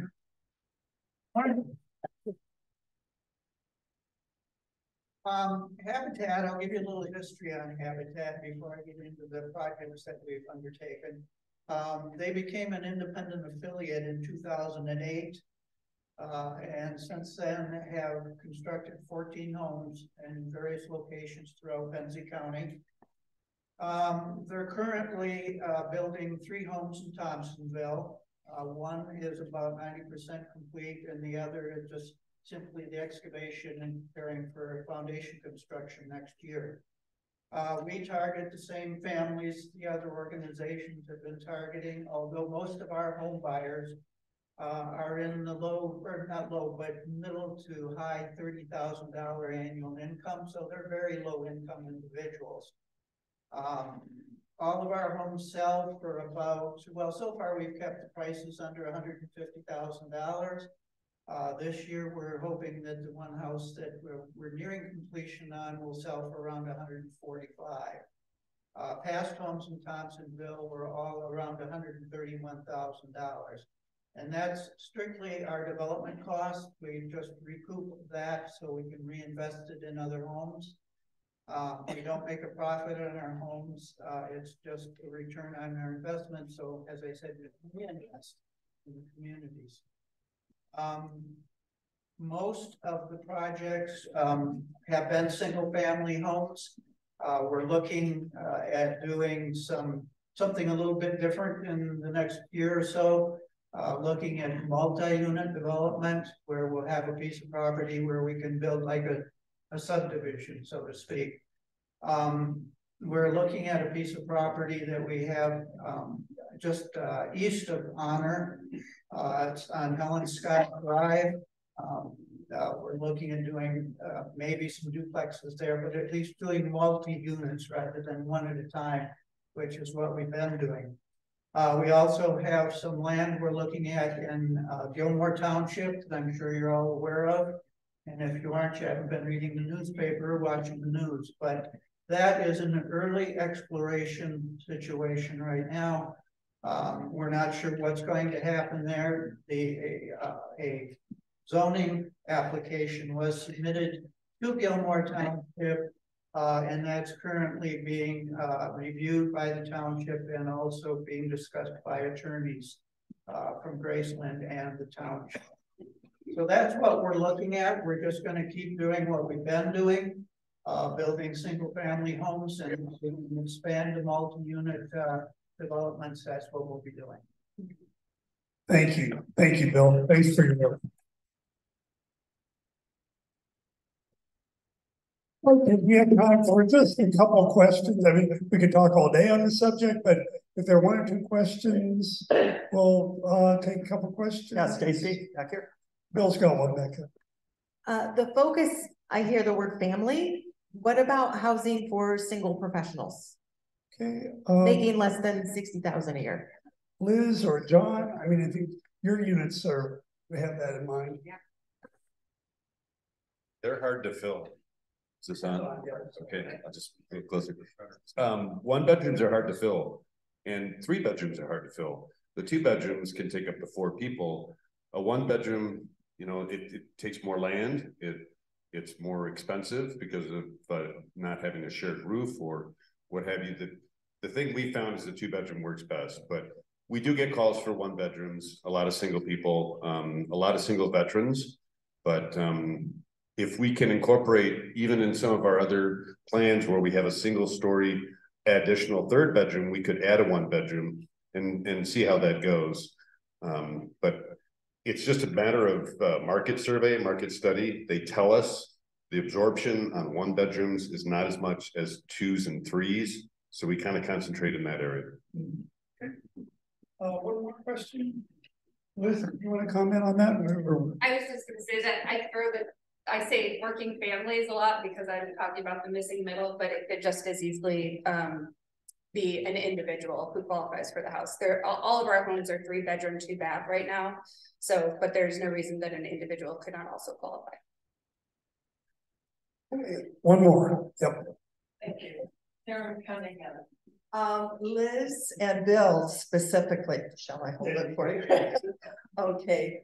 When you build, are there HOAs that take care of the lands there? I really don't need okay. Oh, okay. Thank you. We don't need an HOA because the home is actually going to be owned by an individual or a family. Okay. So it's the same as any other traditional home ownership model. It's not a community. It's not a planned or urban development. It's single family homes. Okay. And the second question, do you have an average how long people stay in the homes? 8 years. And how much money do they make? I know that's a general average. Yeah, we're going off of the AMI charts, which are being updated for 2023 as of April of 2022. What they were for a single person household, it was, help me out, somewhere between 45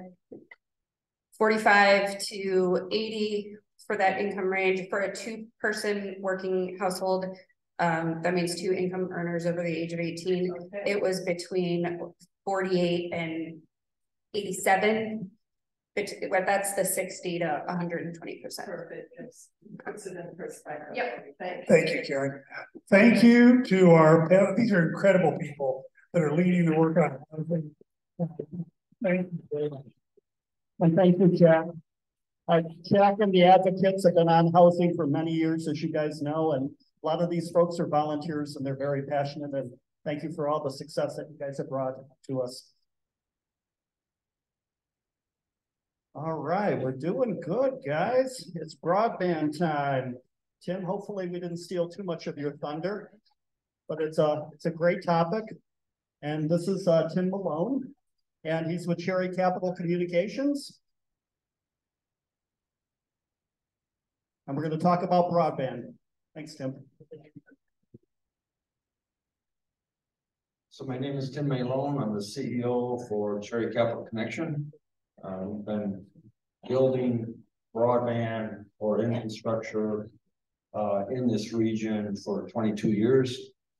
Started off with fixed point wireless, and in 2018, we're doing 100% fiber to every home we pass. So a little different model than some of the other fiber providers.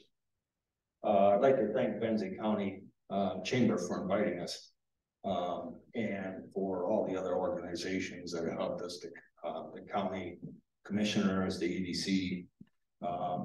It's very appealing to Cherry Capital when a community is taking this subject matter of broadband so seriously. It's a huge investment on our part. Where we build, we average 9.8 houses per route mile. Other providers won't touch an area unless there's 45 to 50 a route mile. And that's just based on the recurring revenue to maintain and to get back part of that $50,000 a mile that costs us to go down that roadway.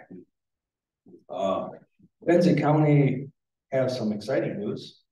There are 3 major fiber builds happening today in Benzie County.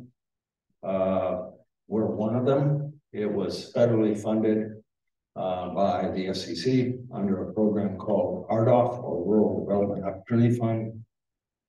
It covered about 25% of our cost to build, and that was consistent with the other 2 providers. I don't have an update from the other providers, so I'm just going to mention that it's going on. Should pass about 2,000 households, as I can figure. We are restricted to where we build. That money can't be used outside a specific area. Since the publication of the merit study, CCC has been working with the commission. I happen to be at that meeting. One of the things that is common is a study is done, but there's no plan in place, no direction of where to go. And so I just asked Katie if she'd be interested in an outline of what we do. Brought it to the commission 30 days later. And I think we've been talking probably 6 months worth of time, a lot of meetings. There's a lot of great data that's out there. And it's been 5 or 6 years. I remember being in Benzie during the Obama administration, trying to gain money for Benzie County. During those discussions, the state of Michigan established the Michigan High-Speed Internet Office.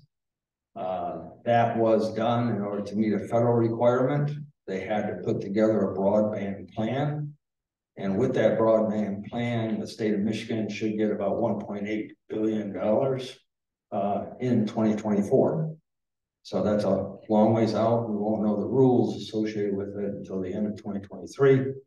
But our job with our public-private partnership with the county is to make sure as much of that money gets to Benzie County to solve the problem. The county has put certain priorities. They want to make sure they first serve the unserved and underserved households. That doesn't mean we're not allowed to connect those who have service that are unhappy with that provider, but the focus is the unserved and underserved. They also want us to take special care to look at households that have school-aged children that may not be getting the level of broadband that they need in order to work within the public or within the education system. Also, a special focus on at-risk households, and that definition we're still working out as to what is defined as an at-risk. One of the things we are going to do is try to follow the federal government's ACP program as a basis for being at risk. And I'll go into what ACP is in a second. None of the money will be used for any federal or state currently funded project. This money is going to go to new areas within the county. And the state broadband plan sets some really high goals. They want 95% of all the households in Michigan to be connected at 100 by 100, which is symmetrical service, which means fiber. And they hope that that kind of program will raise Michigan from number 26 to number 1 in the nation for broadband. So to the legislators, they set a pretty high standard. And as a provider, I'm grateful for that.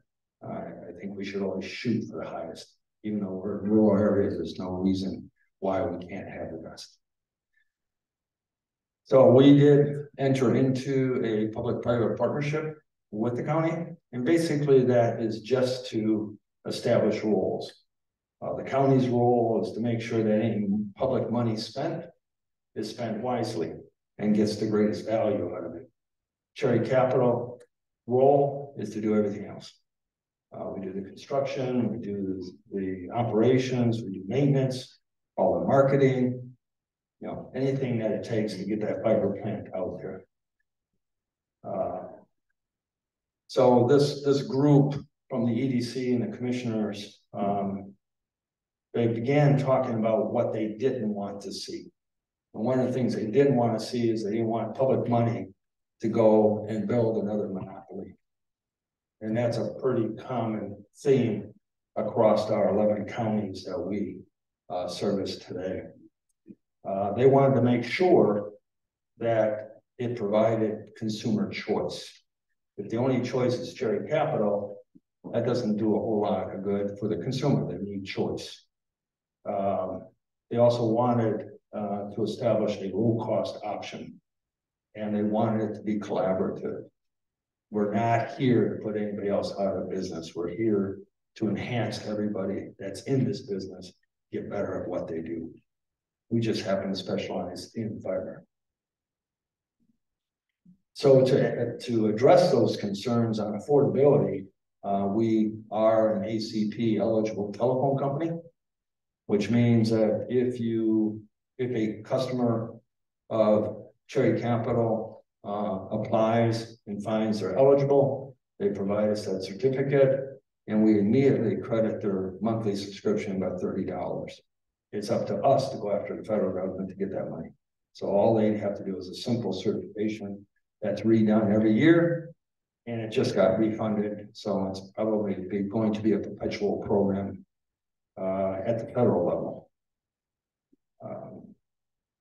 To provide a consumer choice, we believe we're probably going to be the first private company, at least in Michigan for sure, that is going to offer an open access last mile delivery. So once your home is connected to our fiber, you will be presented with a number of ISPs that can actually deliver you the internet service. This platform is used in Sweden.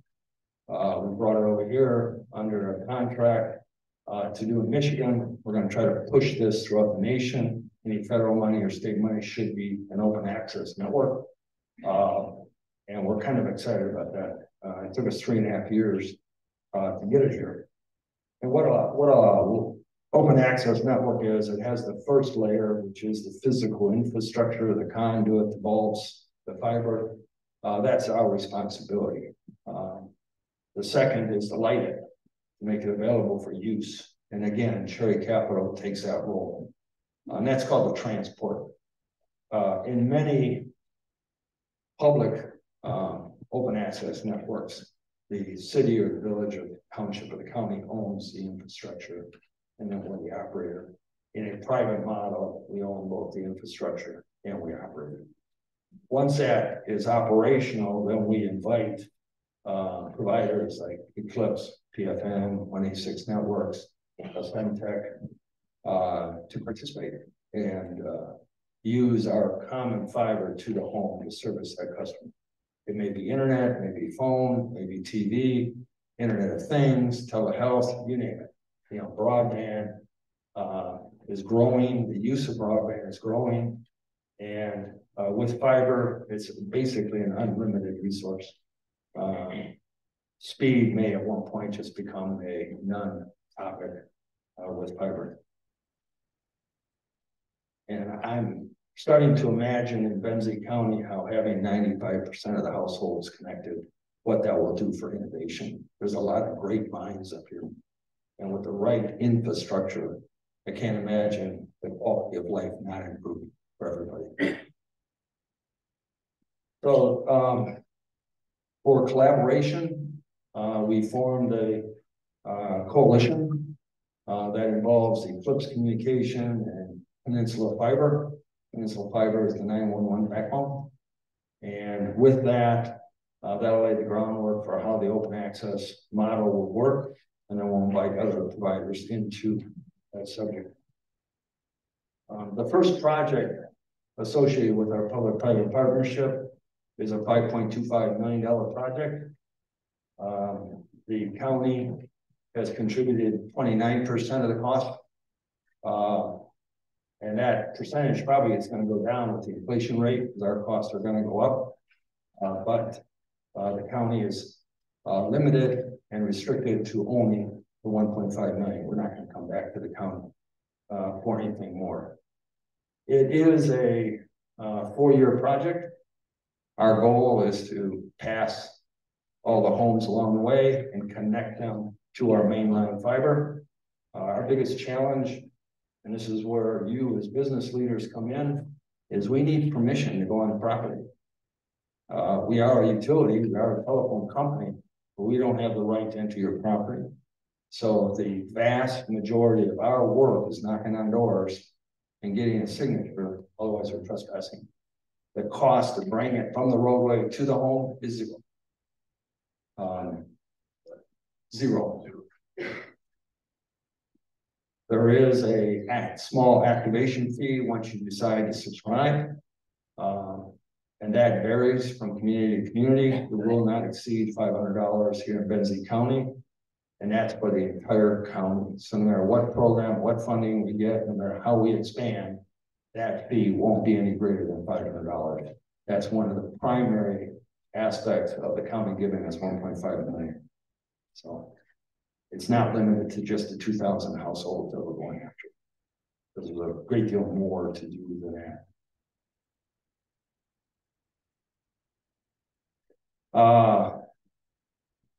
So that's that project. We'll pass about 500 homes a year at minimum. We'll connect about 60 to 95% of the homes to the fiber.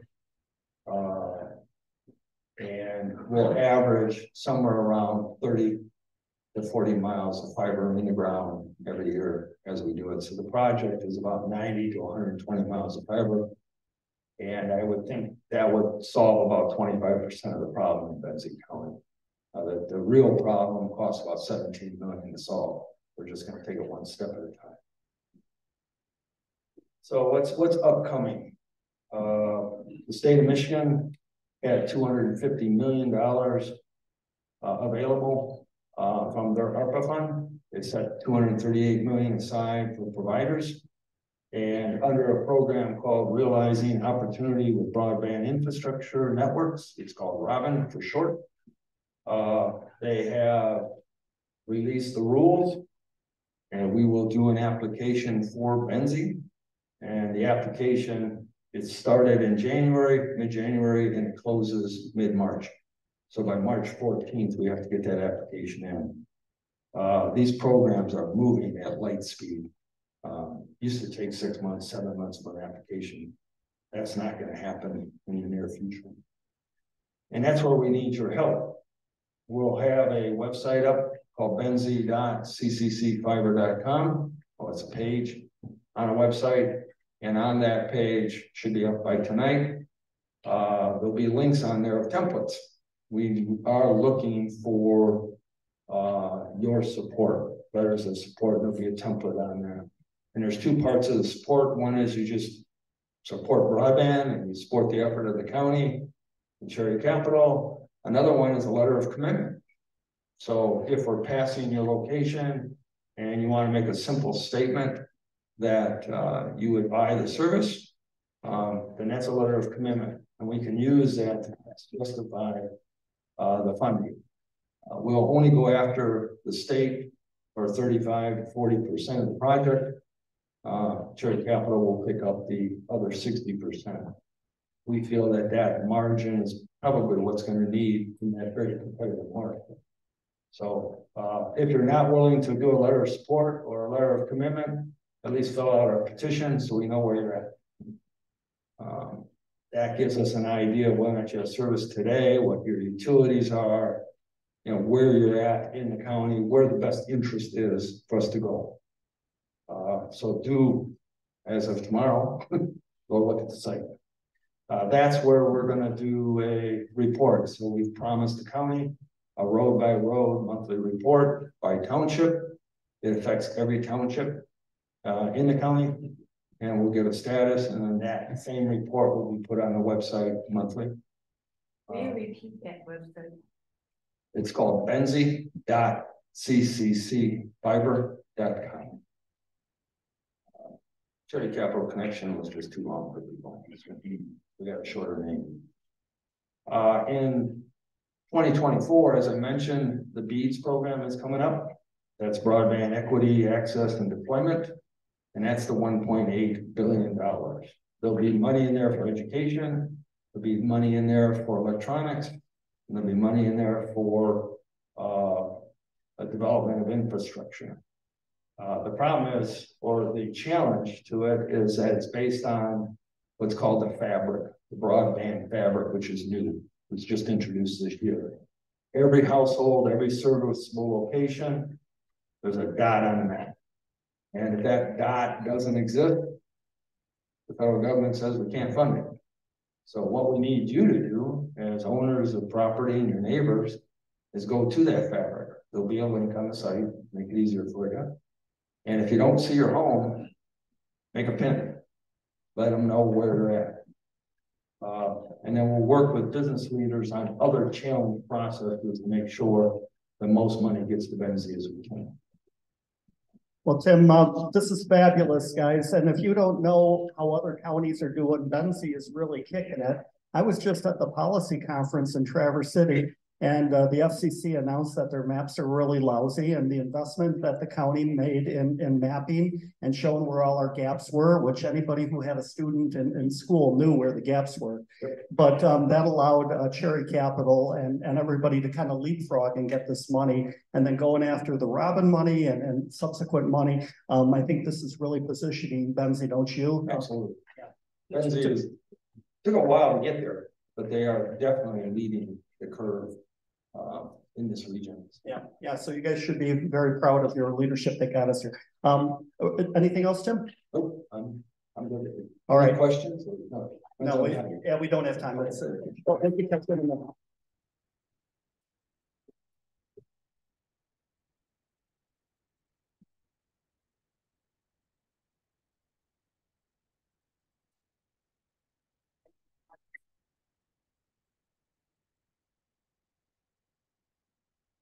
And we'll bring up Marilyn Passmore from Charter Communications to give you a little quick sponsor remark.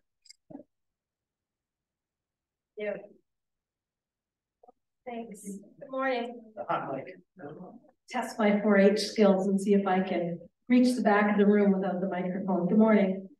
I'm Marilyn Passmore. I'm the State Director for Charter's Government Affairs team here in Michigan, and I'm also on the Rural Broadband Expansion team as we build out in 24 states, including Michigan. I'm going to have Michelle be my mouse today, and I want to start just a little bit about the company. I won't read every detail on here, but in green, I highlighted that on purpose. We're at 101,000 employees, US-based employees. And I highlight that because 2 years ago, we were at 93,000. So we've just grown exponentially, and it's all related to broadband. Our company is operating in 41 states, obviously here in Michigan, about 1,700 employees right here in the state with a starting pay of $20 an hour. And our Michigan operational headquarters is in Traverse City. So I always want to make sure I mention that. You can jump ahead. So a couple of years ago with the FCC RDOF program that Tim talked about, multiple providers bid for and won the right to bring broadband to rural America. And Charter was one of those companies. And with that, we launched a multi-state, multi-billion dollar initiative that will take us over several years to build out additional 1 million homes served. So we're very proud of this initiative. Go ahead. So this is our national map. In gray is where we are today, and in blue is where we're going. And then you can see that that federal award for charter was about 1.26 billion. Our investment is 5 billion. It's a massive project. And we are building, as you can see, on the eastern central part of the United States. Very exciting and very busy. Jump ahead. So this is an all fiber network built for us. And what's exciting about that is most of our network is already fiber, but the additional work that we're doing means we can actually go further. So as we're building in rural areas, we pass so many homes that want the service, and they may be counted as being served today, but they can pick up that additional network as we go along. So we don't have data caps, we don't have modem fees, and we don't have contracts. So those are 3 important delineators for our company as a business. You can jump ahead. I'm going as quick as I can. So this is the FCC RDOF award in Benzie County. In green is Charter. That's the CCO Holdings. That's our legal name. In orange, you see Cherry's award there. And I think he mentioned they've started their build. And then Mercury Wireless is another winner that won here in the county. We are almost 50% finished. We are building like nobody's business. We came to the county a couple of years ago. I gave a high-level overview of what was coming, and we didn't ask the county for any money. We asked for them to work with us to help remove any broadband obstacles that could get in the way of our deployment, and they've been great to work with. So is your road commission, by the way. So with that, go back, sorry.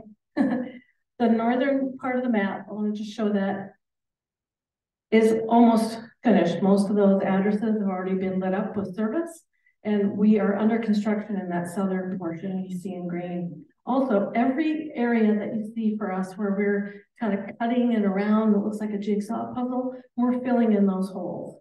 So we are building far more than we were awarded. If you notice, we were awarded over 1,300 addresses. We're building close to 1,800.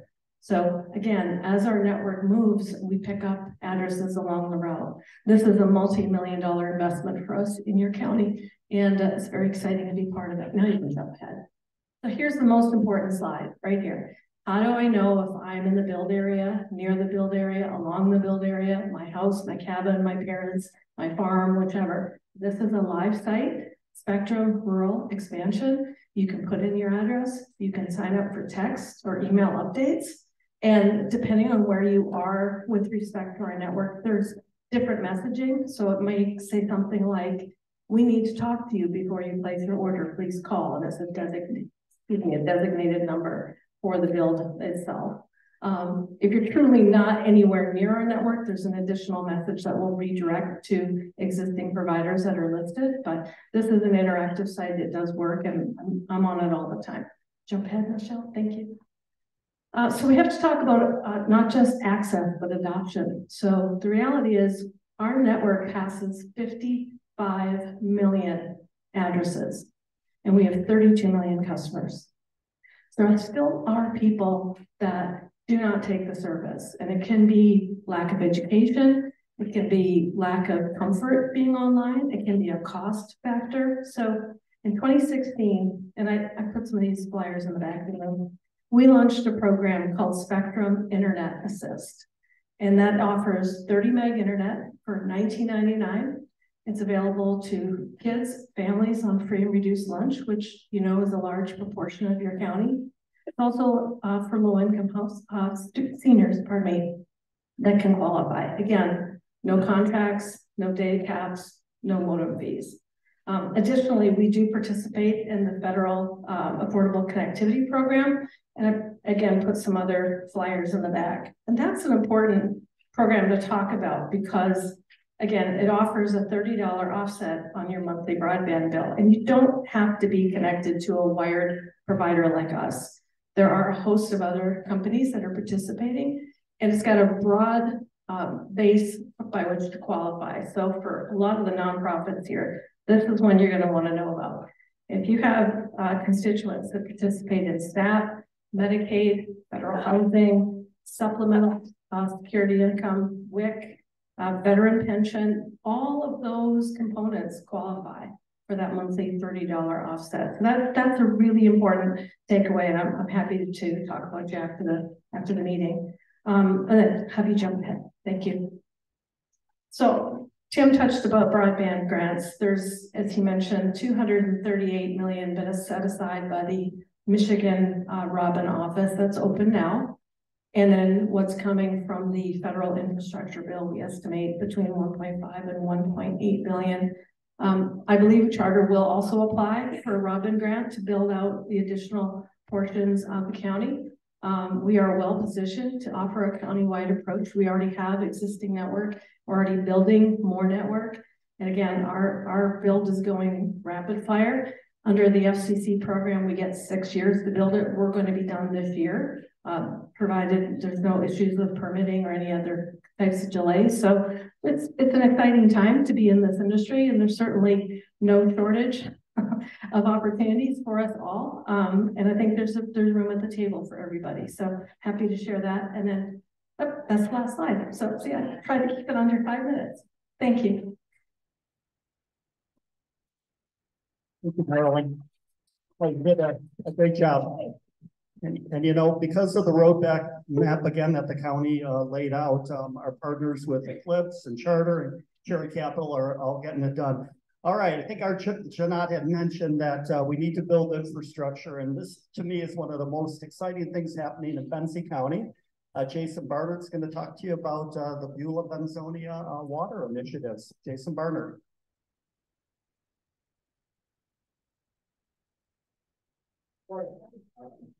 Jason Barnard, I'm the supervisor of Benzonia Township.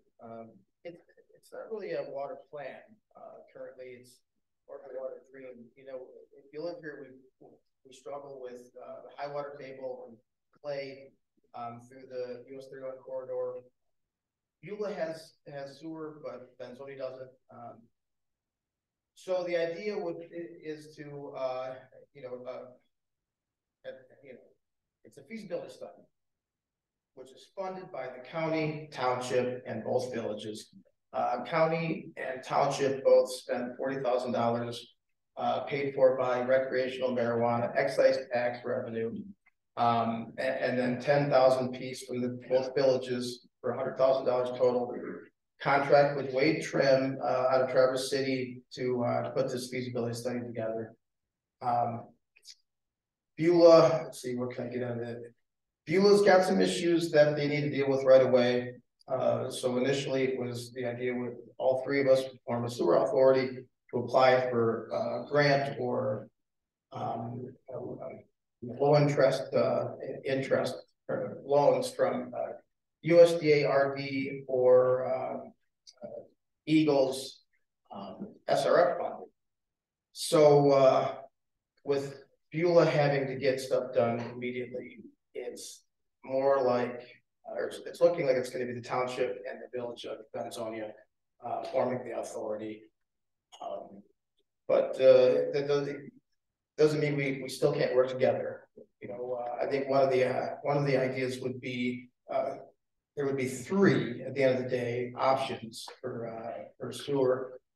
One would be obviously working with Beulah, maybe being a customer or working into their system that's currently in place.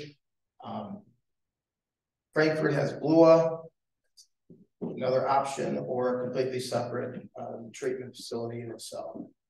So the plan would be that we put together these options, different things that come along with that. We're going to have a public meeting in 3 weeks from tomorrow, so the 7th, and we're hoping it to be here.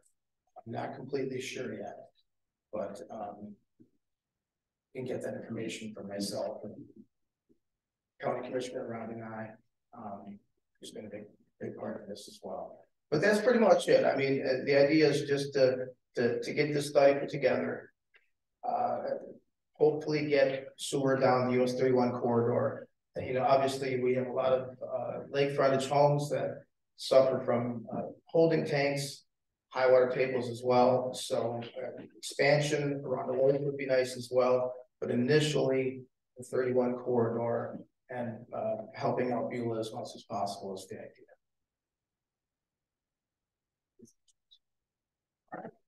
So that was, that's, yeah, really exciting. My gosh, with the infrastructure, you can get affordable housing, you can get more density. And one of the things as a historian I learned is that our soil isn't great around here, right? After they took the trees out, they tried to sharecrop it and nothing would really grow here. Some fruit trees do, but at the end of the day, yeah, as Jason alluded to, the water sheds and stuff have told us that this is the long-term solution. So really excited about that. Okay, Mark Roper talking about his new master plan. Come on down, Mark. Everybody know Mark Roper from Iowa Township? Meyer Township, that's over there, that very corner over there. So a little plug for Jason and myself. We're both on the land bank. And these projects with Habitat, Project in Honor, that all stemmed from what the land bank done, just so you guys know. There's $50,000 at the land bank spent to take that building down in Honor so that lot could be available. And now we have a really nice housing project going on there. So I just thought I needed to do that for Jason and I a little bit there. And there's some other good people on that committee too. Thanks, Michelle. Thanks to the chamber for inviting me over here and stuff. We're doing a master plan update. I mean, everybody knows you got to do that every 10 years. So we just have gotten into that over the last year, and we're bringing up our master plan in our township. It's been a little longer project than I thought it would be. We're waiting on the 2020 census numbers yet, if you can believe that. And it's 2023, and we still haven't gotten them. So they're kind of just got everything put together for it, and we're just waiting on those numbers. Once those numbers get in, I think we can plug things in. We'll be in good shape. So just a few things about Elmira. I don't know if everybody knows some of the things that we have over there or not. So I thought I'd just do a little history on that for you. We have three parks over there. Our main park is 60 acres where our fire department is, where our offices are. We have a walking trail. We have 3 ball fields there. Disc golf. Anybody play disc golf here? Okay, Bill, you play disc golf. Our recreational committee came to us and said, we want 18-hole disc golf in our park. And I said, well, that's a waste of money. That's going to be something I really want to put the bill on and then explain to my taxpayers why we spent why we spent the money on 18 holes with disc golf. There's never a day that there's not somebody out there playing this sport. So it is a very, very popular sport, and they play it all winter long. They're out there in their snowshoes throwing them things around. So it's beyond with me, but that's the way it goes. So, but anyway, we got a nice walking trail there and stuff. So our park is doing pretty well. We've got another 220 acres of Ransom Lake natural area that we have a complete lake on. Walking path around that lake. That was that, and we have a beach downtown on 2 acres right in the village at Lake Ann. That's right on the water for people to be able to swim and enjoy the water's edge. Those last 2 entities were done in conjunction with Grand Traverse Regional Land Conservancy and also the preservation group that we had in that community to raise the funds to do that. And they raised close to $300,000 over there to do that. So we have a very good core of people that when they want something, they go after it. So right now, just some budget numbers. I'm working on budgets. When you talk about a census and where we're headed and where we're going in the future, 2010, my general fund budget over there is about $350,000. I've just put my new budget together to take to my board tonight to approve to go into April 1st for our new year. It's just $745,000. That's how much of money that we are going up in our budgets to maintain what we have there and keep doing what we're doing. So, some of the biggest things that we have, obviously, that are changing. Voter registration, 2012, about 2,800 people registered vote. We're up to 3,350 now, registered voters in our community. With that increase, it's going to put us into, we need 2 precincts now. So with 2 precincts, we're going to have to go to the expense of separating and having 2 different voting areas in our community for the people to vote. Hopefully, we're hoping with that and the new voting laws that came out and what we have to do there, which as far as I know, none of us are really sure what we're gonna do. We're gonna have some costs there. So with those costs, maybe the state can help us a little bit, but we will have some additional costs there. We have a really, really good EMS department over there. We run 10-hour shifts, 7 days a week. And then we do on-call for all the other hours that we have.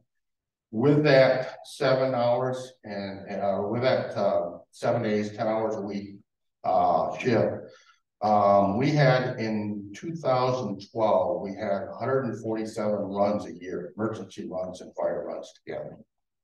This year in 2022, at the end of the year, we ended up with, where's that right here, 363. That's how much we've jumped over the last 10 years in emergency runs. And with that, we're supplementing, we have a millage, 1.5 mils for our EMS department. With that, we're supplementing another $100,000 out of the general fund just to operate our EMS services. So we're gonna have to go to the voters sometime soon, ask for additional money. Hopefully it's just what we need, or you know what, we don't want to go to a 24/7 service. It's awful costly, but we may be kind of getting to that point. I don't know. So anyway, with that, we are looking at those expenses moving ahead and what we're going to do that. This is all, you know, it all follows of what you do as far as your plan for the future, you know, the master plan that you have for the future. So we do have a little bit of ARPA funds, as all the government entities know. They got a few ARPA funds. We took some of it and put it towards a new tanker. Our tanker was 20 years old for our fire department. So we did put some funds towards that. We still have some other, the board's going to sit and talk about where they want to spend those monies, hopefully with some input from the electors, and find out where they'd like to see some of those funds go to improve our area. So I'd like to address the planning just a little bit again. Art, when we were talking about a planner for the county, I think that would be a good idea because we're using Network Northwest for our planning. And I believe that all the townships and zoning and everything we've got going in this county could use a planner to help every one of them do their updates of their master plans and stuff. So I think it would be a positive thing if we could go down that road a little bit and see what could be done. I know there's a cost, but I tell you, we pay for that process to be done, and I think we could do it better in-house sometimes if we had people in the facility. So any questions for me? I probably went over my time, but yeah, Arjuna, go ahead. Yeah. And it's kind of an anomaly in Benzie County because we have a really close fit with Traverse when you're right in Benzie County. How do you manage the needs that kind of pull you in 2 different directions? Well, you know, ever since I was commissioner, I was in your spot for 10 years, and then I jumped to supervisor. I've been there for 10 years, and it's 20 years. I should be retired by now. I think the thing is that we do have a demographic that comes from Traverse City that wants to live in our area. And why do they want to live there? Well, they want to live there because we are associated with Benzie County. And Benzie County is associated with a place that you want to live. I mean, that's kind of the connection that we have there. Everybody kind of wants to come here to live. We are fortunate because we sit next to a metropolitan area that can supply jobs for some of those people. So they do work and get some of their income, but a lot of that income comes back into our county through our township and through different things that we provide. So as we move through that, think about how we can do that everywhere, is to bring income, bring people here, but make something sustainable for them to stay here so that they can work here and stuff. Sir? Yeah. That is a wonderful park. We've had property over there for years, and that park has been developed, and it is just beautiful, and the kids use it all summer. It's just a wonderful park. Thank you. Thank you. I'm told it is the best disc golf course too. I've been told that. Yes. Well, guys, yeah, so we appreciate the leadership that Jason and Mark bring as supervisors. And for non-elected people, how many townships and villages do we have in Benzie County? Anybody want to make a guess? Higher. Higher.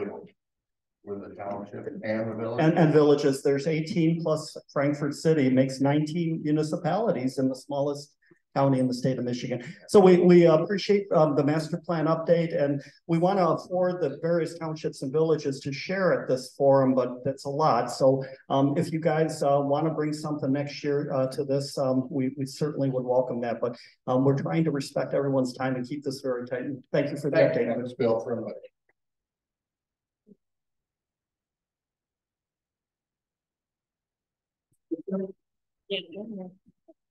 I'm Chris Strobe. We have two sponsors today that pay for your breakfast and lunch, and we appreciate that because $5, I know you think that's a lot of money, but really it doesn't really cover the fees for this. Chris? Thank you. I'll be quick. So yeah, my name is Chris Staub. I lead our Northern Michigan team. And for Blue Cross, Northern Michigan is really Manistee across to Tawas City all the way to the bridge. So like many of you, we're covering a lot of territory. But it is a privilege for us to be a sponsor of the Benzie Chamber in this event. So I'm glad to be here today. And so I'm just going to leave you with two thoughts today. As we continue to emerge from COVID, one of the things that we see is that people are not back in the habit yet of getting an annual physical or getting certain screenings depending on our age and our male-female status. So I'm encouraging you to do that, whether you're with Blue Cross or not. That is important. And the front of the year is usually a good time to do that because we're trying to take care of a lot of business things. And many of us have plans that cover those things at 100%. So if you're not sure, check your plan out. But I would encourage you definitely to get a physical this year. And then secondly, February, if you don't know this, is Go Red Month. It is Women's Heart Health Month. It is an important event. It's an important month to remember because most of the people that have issues with their heart and sometimes with fewer symptoms are the females in our families and in our communities. So I would just encourage any of you who are who have a family member who has had some heart issues or is at risk for heart health to just be aware of that and or encourage people to go get, again, physical or get a screening. So that's it. With that, I'll turn this back over to you. Thank you very much.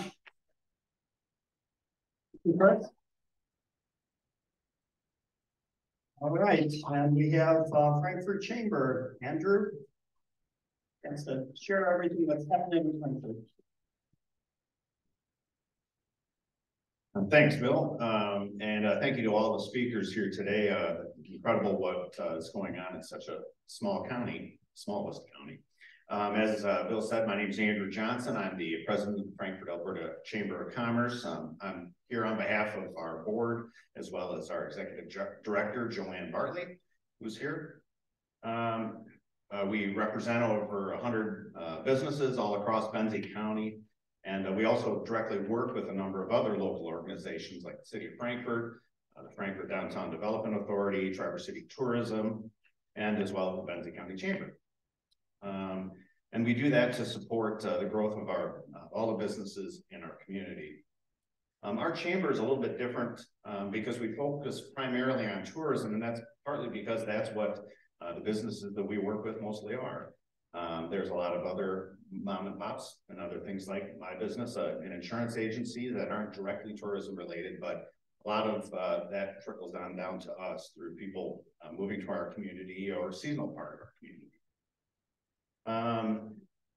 At the present, the most pressing question I get is, where is our chamber going to be located? If you don't know, we have left our 517 Main Street location, and we're currently in discussion with a number of different places as to where we're going to be. Part of that is also with our board trying to focus on what might work best for us going forward. And we have some really interesting ideas, and we'll just have to see how it plays out. So keep your eyes to the paper or to social media to see where we end up. In the last year, we were lucky enough to partner with a number of organizations that brought fun and business to our community. Some of those being Traverse City Tourism, once again, DTE and DTE's Foundation, and a number of our local corporate sponsors as well, who are there to support what we do to try to grow and improve all of us. So some of these events that you may not know that we partner in, the Michigan Ironman, Frankfurt Alberta Restaurant Week, the Benzie Fishing Frenzy, Frankfurt Fall Festival, and as well as Frankfurt's wonderful 4th of July fireworks, all things that are larger events. But things also small local events like Let's Fly a Kite, Take a Kid Fishing, and even the Frankfurt Easter egg hunt are things that we do that kind of happen sometimes behind the scenes. And that's kind of what our organization is happy to do. Our intent isn't to take credit for these things because it's not really what we're about. We're about being more successful, having our businesses be more successful, and having fun things for people to in our community. We're looking forward to growing all of these events, as well as adding new things, as well as growing our membership. And because each of us that are partners are business owners, and we're looking to just improve where we live and what we love. Our membership is increasing, as well as by doing that, increasing these events also increases the financial stability of our community as a whole. And that's kind of just a quick update on what's going on with Frankfurt Chamber. And if anybody has any questions, please reach out to Joanne or myself anytime. Thank you.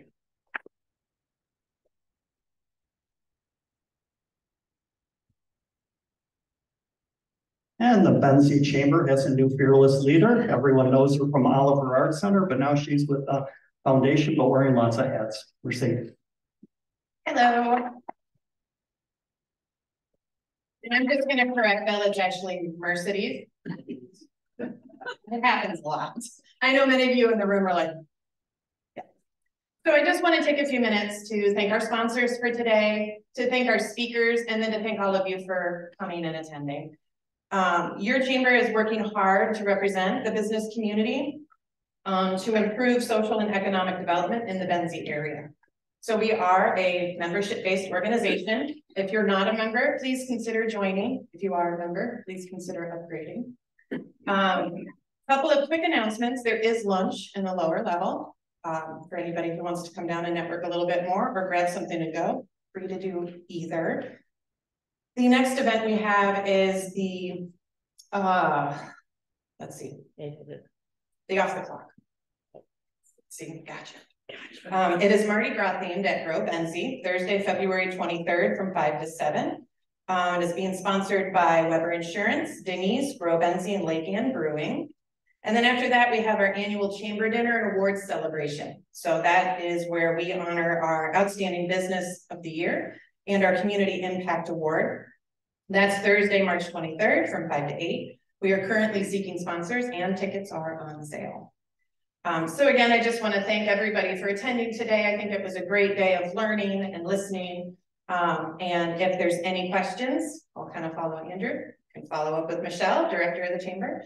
And thanks again for coming.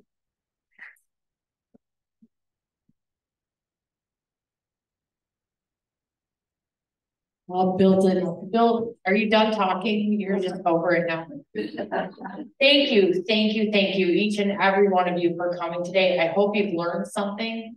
Some of our speakers and organization have left little takeaways on the table in the back. Please feel free to do that. If you want to learn more about the Benzie Chamber, I do have some literature. Our new directory is out, hot off the presses. So grab one of those.